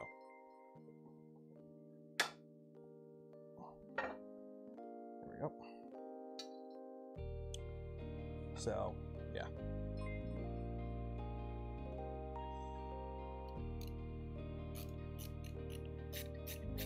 It's funny because one of these screws is accessible. Of the 3 screws that I had to take out, one of them is accessible, but 2 aren't. Which kind of sucks, but whatever. Somebody gifted 10 memberships. Did I thank them? Who was that? Who was that? MacBoy Pro! Cheers and appreciated. Gifted 10 community memberships. Cheers.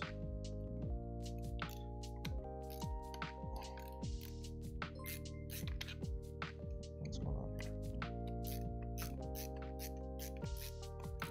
Is that stripped?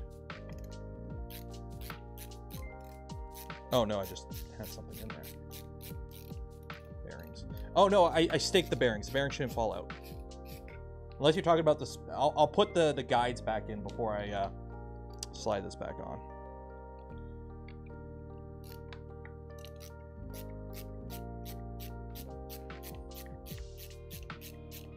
Need retainers in the bearing blocks. Oh, I'll put them back on. Okay, so now put this now. Take that comes off. So loosen this. Loosen that. Get one of these. In.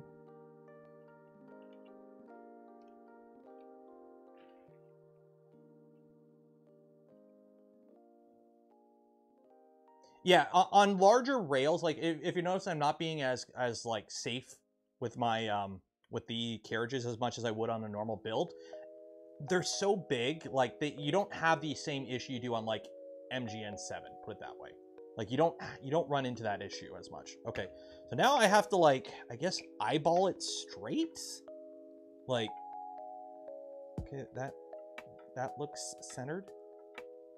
I mean, it looks centered before, but like, this is, I guess that looks straight. Yeah, and then you tighten it, and it goes crooked.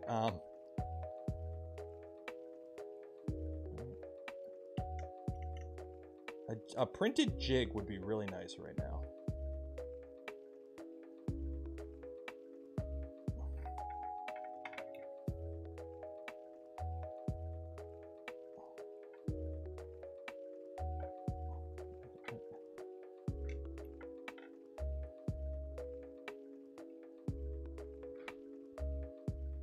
I think we're okay.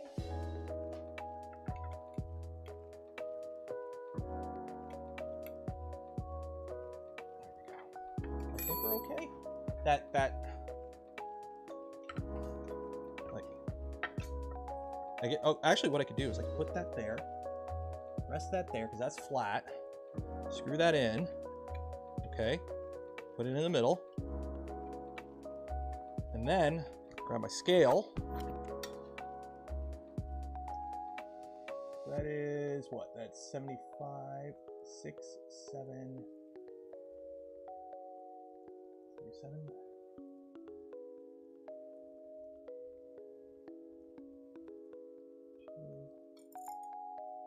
Yeah.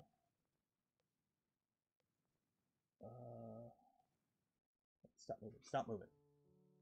Get right there. 5, 6, 7. 5, 6, 7. Yeah.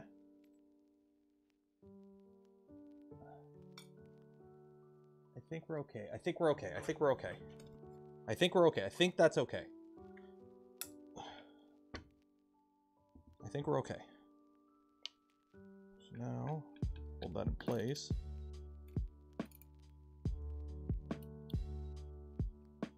There we go. Tighten the last little bit. There we go.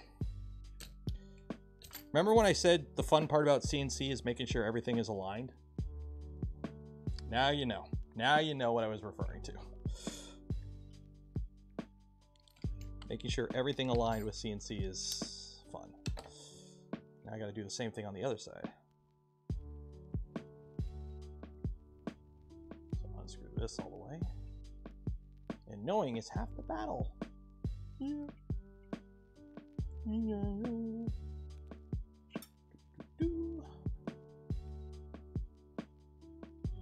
So now we've put this.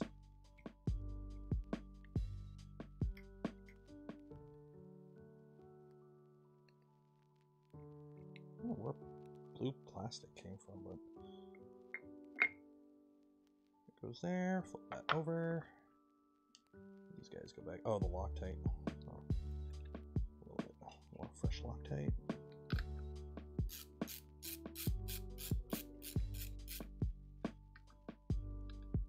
Now I got to do the same thing on this side.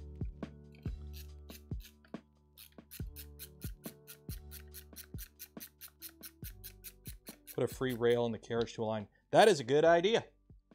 That is a good idea. That is a good idea. Use a rail as an alignment tool. The problem is, okay, no, actually that's not a good idea. How do you know your carriages are aligned? How do you know your carriages are aligned? Like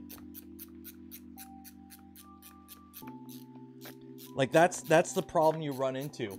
Normally on a CNC machine, what you would do is your rail, you would have one rail that would literally sit on a machined surface. Like you would machine the slot for the rail that has no slop in it. So when you put that rail in, it cannot move. And then you put an indicator on a carriage on that rail and you indicate the next rail, and then you put your carriages on that, and then you build it up from that. The fact that we're building this as a unit and then putting it on and hoping that it's perfectly like this and not like this is not the best way to do it, but we're kind of limited because of we're limited by the technology of our time kind of thing.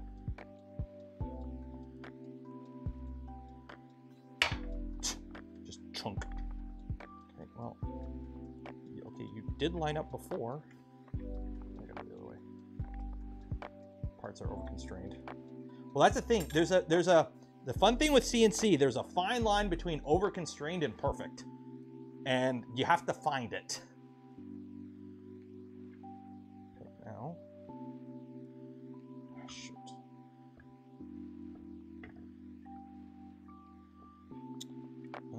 So this goes like this, I believe. So Y is towards the front, so that goes like that. So it's this side I gotta loosen, so maybe I had that too tight.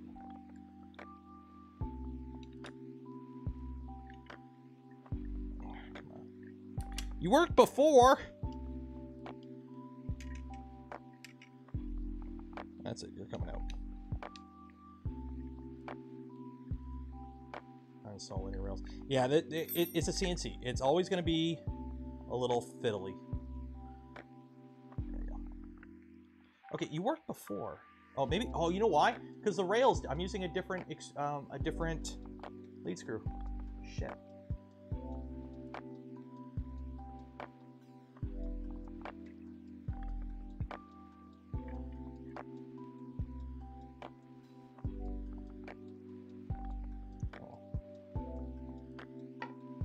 A lot of small adjustments. Yeah, it's nature of the beast with CNC.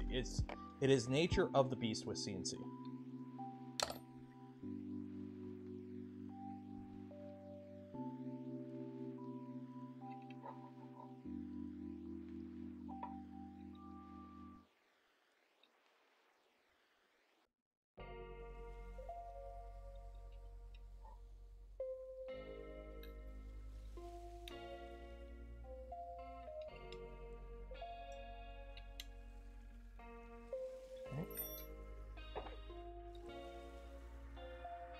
Okay, now the question is, how straight is that? Let me try this again.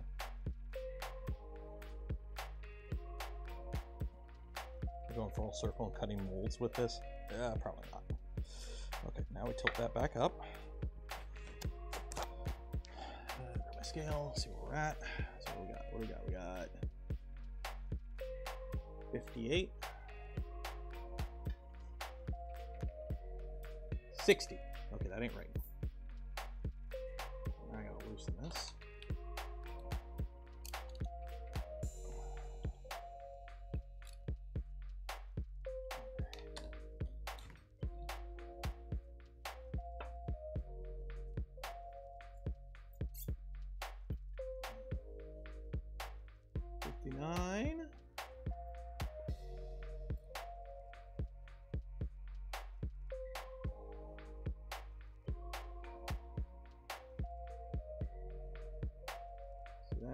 That is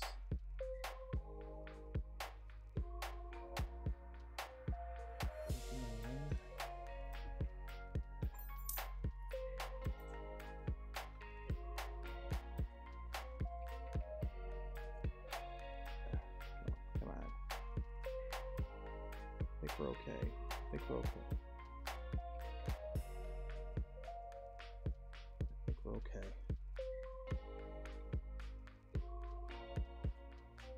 I think that's as good as we're gonna get. I think we're okay.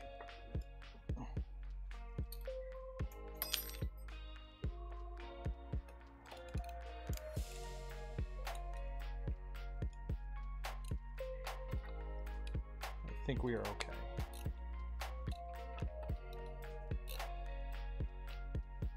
Take this back up. Double check again.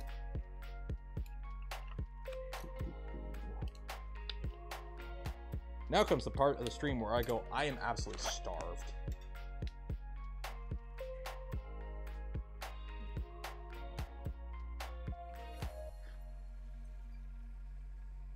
Nope, shit.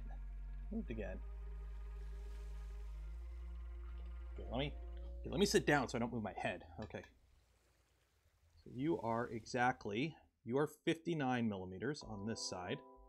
And on this side, 59. Okay, we're good. We're good. I'm going to stop looking at it. I'm going to call it good, and we're going to move on with our lives. There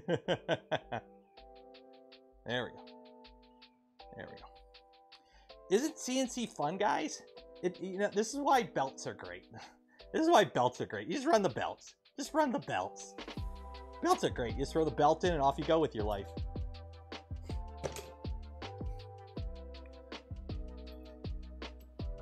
None of this. None of this alignment jigs.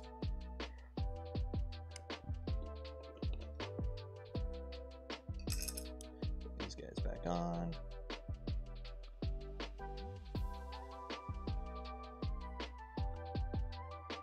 Of course, everything is covered in grease right now. Okay, so printed part goes towards the back. Line this back up.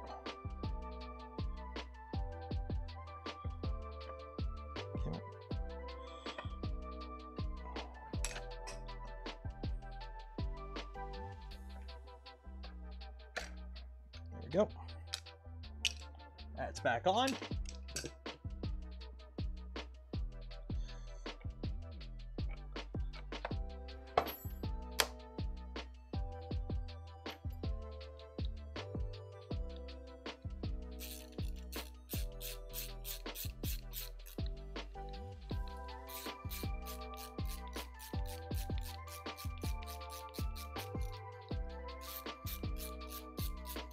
Now do it with ball screws instead of lead screws. You wouldn't be doing it this way with ball screws. With ball screws, the carriage would be attached to the ball screw. It would come as an assembled unit usually. So you would have your two ends and the actual carriage that moves on the ball screw would come all together usually. So you wouldn't be dealing with like this. This printed part here wouldn't be here. It would be an actual thing, and you would just screw this to the carriage usually. Tell Grant belting is easy. It is. But like I'm coming from the, aspect that I've belted up Corex-wise probably 3-4 dozen times by now.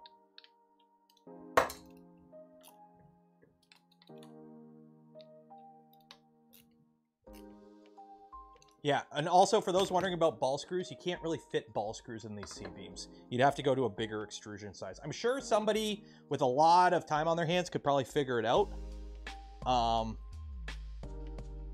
But I am not a person with a lot of time on their hands right now, so.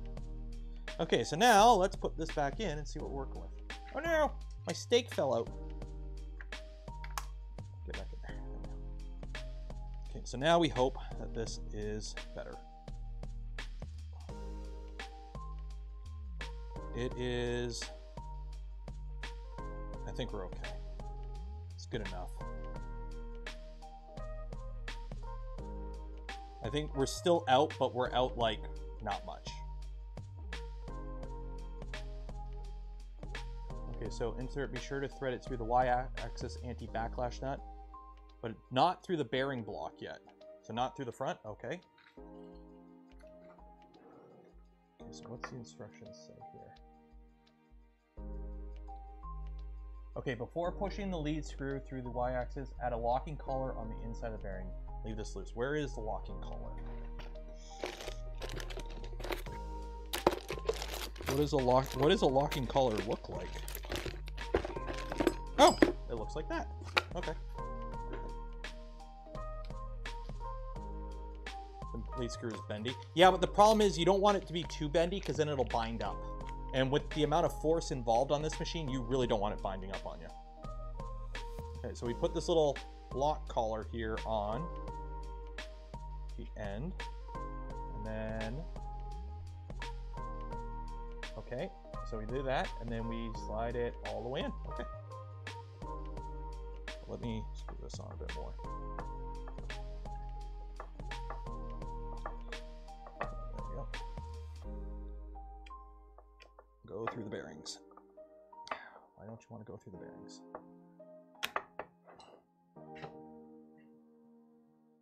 It doesn't want to go through the bearings. Why don't you want to go through the bearings? Go through the bearings.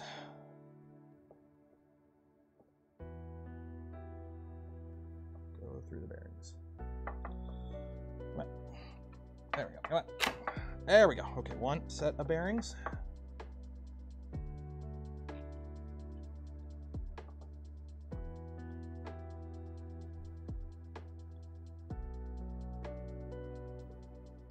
Motor wire should look up. Okay, that was something I was going to ask. It shows the, it doesn't, you don't see the motor wire here, so it could be to the right or to the bottom. So, there we go.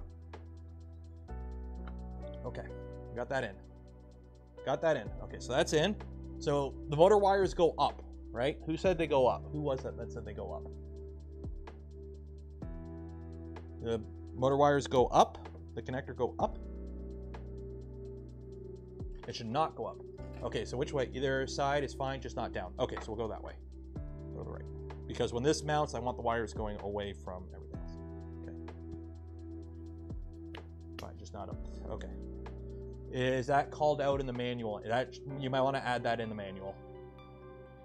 I don't see it. Ooh, wifey's home. That means pizza time. Okay, let's wrap this up. Let's wrap this up. Okay, so this attaches with M530s from the back. Wow, M5 100s. Woo! M530s, there we go. M5 100s. Wow, those are some chonky boys. Okay, these. Oh, these are cap heads.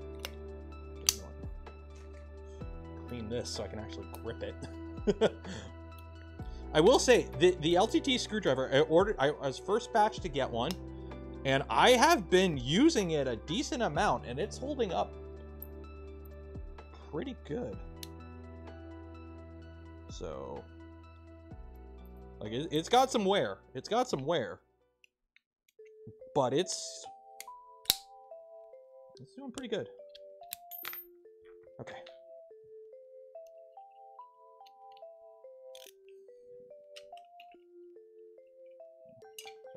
Loctate's drying up. Okay, so we mount these. Get these started.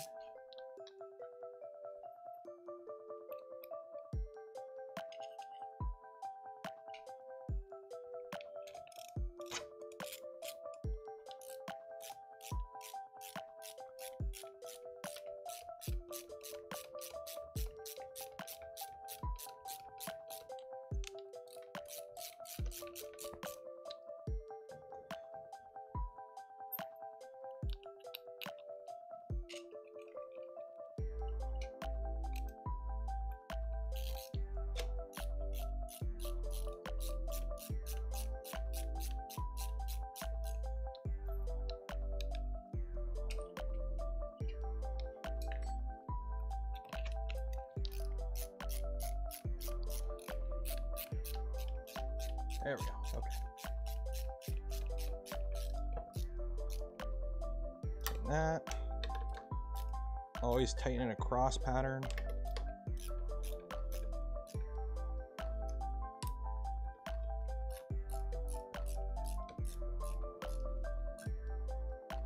There we go. Okay. And then lastly, add the locking collar. So we've got a locking collar on each side. So this keeps your bearings in place. So locking collar here. So we got the one on this side, one on this side. Now these actually have, they're pre-Loctited, which is nice. So that is kind of cool.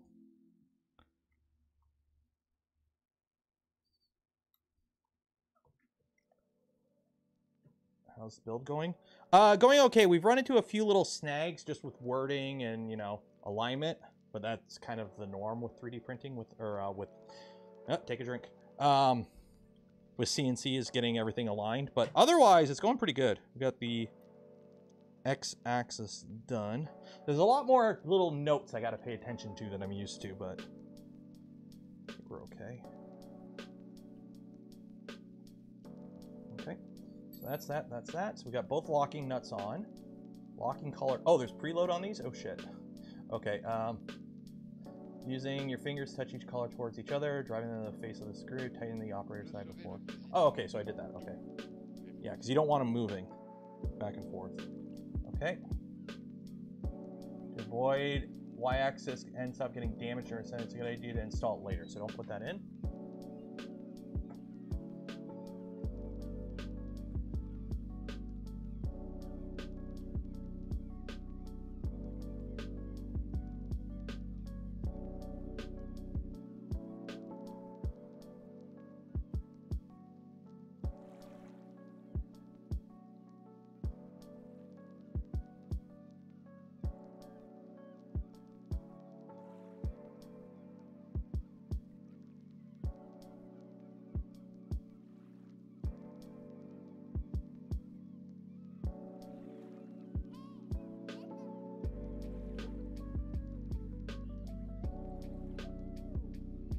Hey. Hi.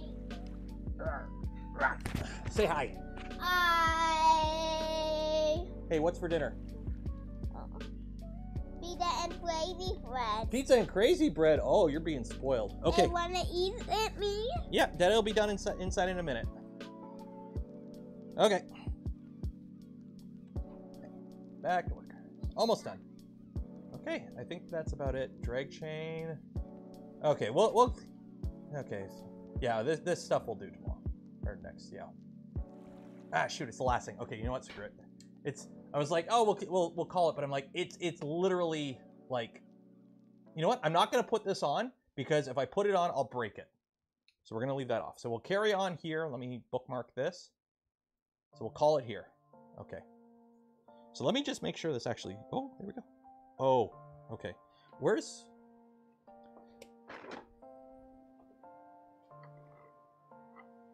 How do these work? Do you put a heat set in here? Is that how these work? Or are they self-tapper? I'm assuming you'd put a heat set in here.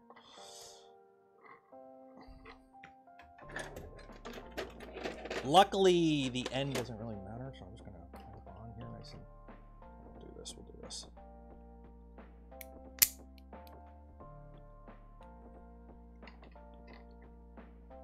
Okay. Put a towel around it, clamp it. Ready? Ah! I hit the button and it let go in my hand. Oh, the drill. Yeah, the drill.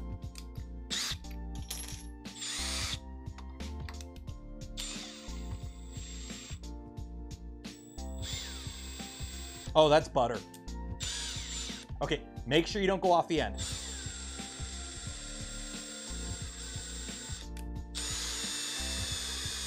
Oh, that's butter. That is butter.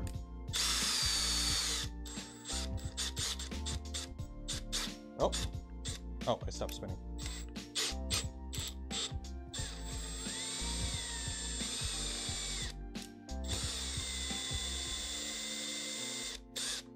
Yeah, we're good.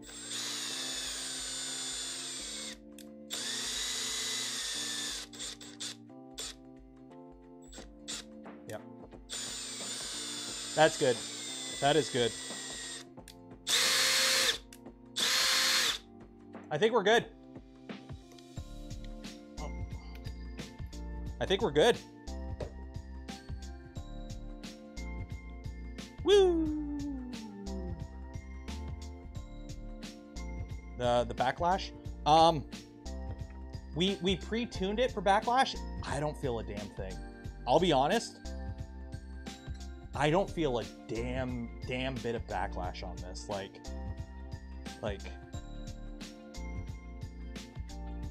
yeah, there's nothing here. Oh, I did. They are greased. You can there is grease.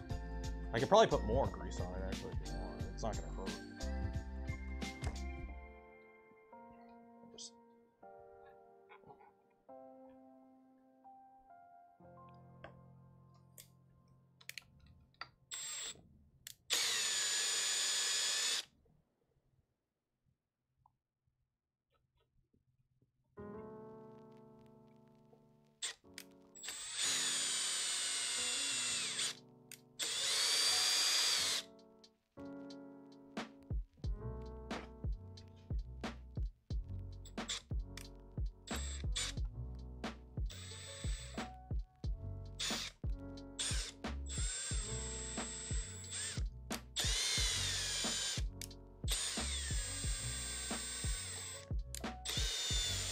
Yeah, it feels really good. Like I'm holding it to try and feel like, you know how when you're holding something you could tell if it's like binding or if it's wobbling or whatever. It's consistent the whole way through. That is actually really good. That actually came out really good. I'm happy with that. I'm very happy with that. But it's smoother than the Comgrow, put it that way. Okay. So we have the Y-axis and the XY carriages assembled now. Yay! I'm hungry. I'm gonna go make pizza. Goodbye. No, I'm not gonna end it that way.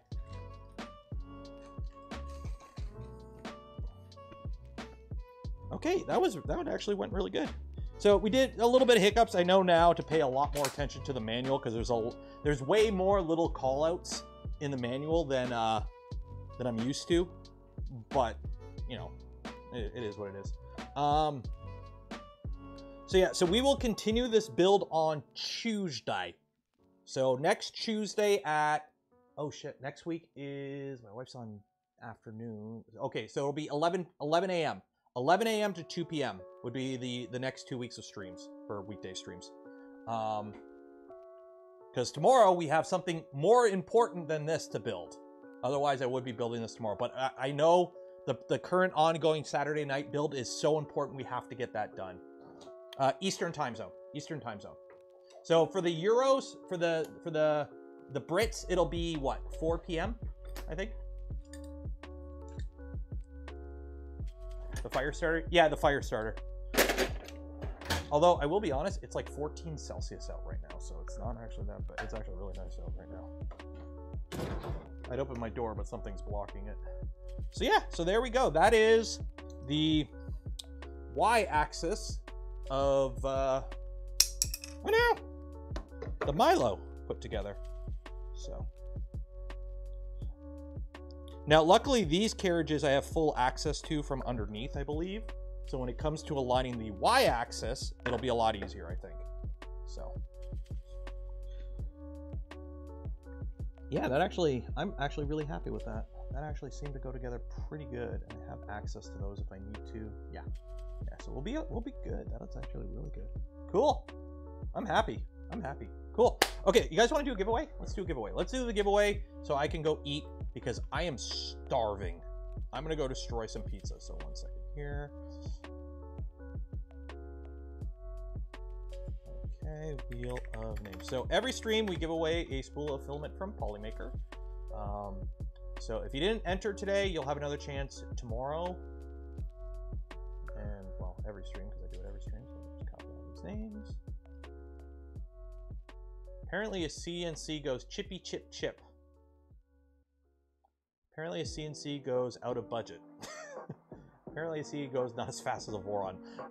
You'd be surprised. I have seen tool heads that weigh more than my car move faster than my car can move. You'd be surprised how fast some of these things can boogie.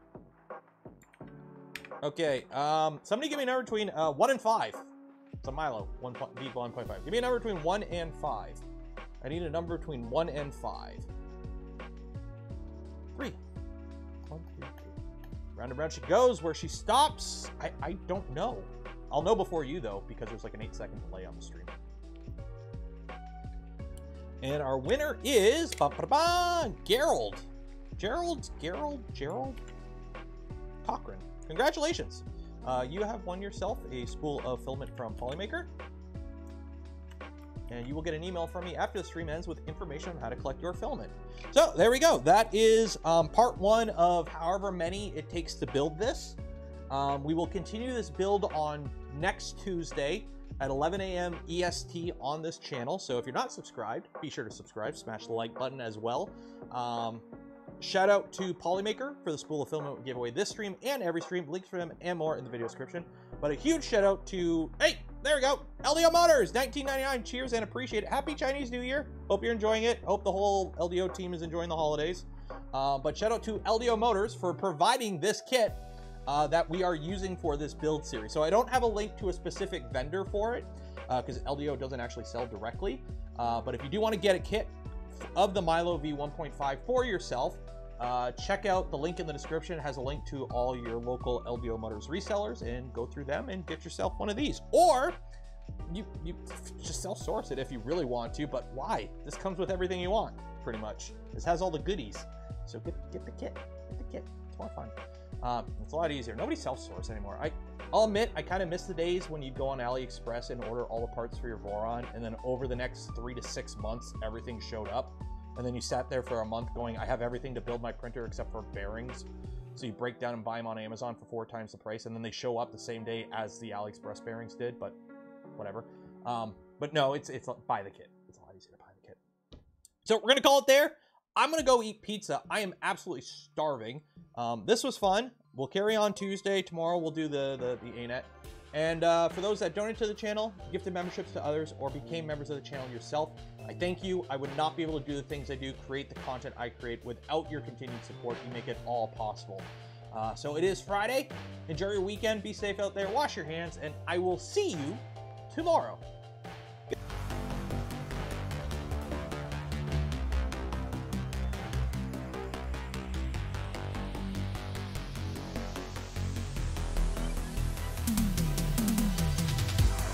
Shout out to the LDO team. Yay.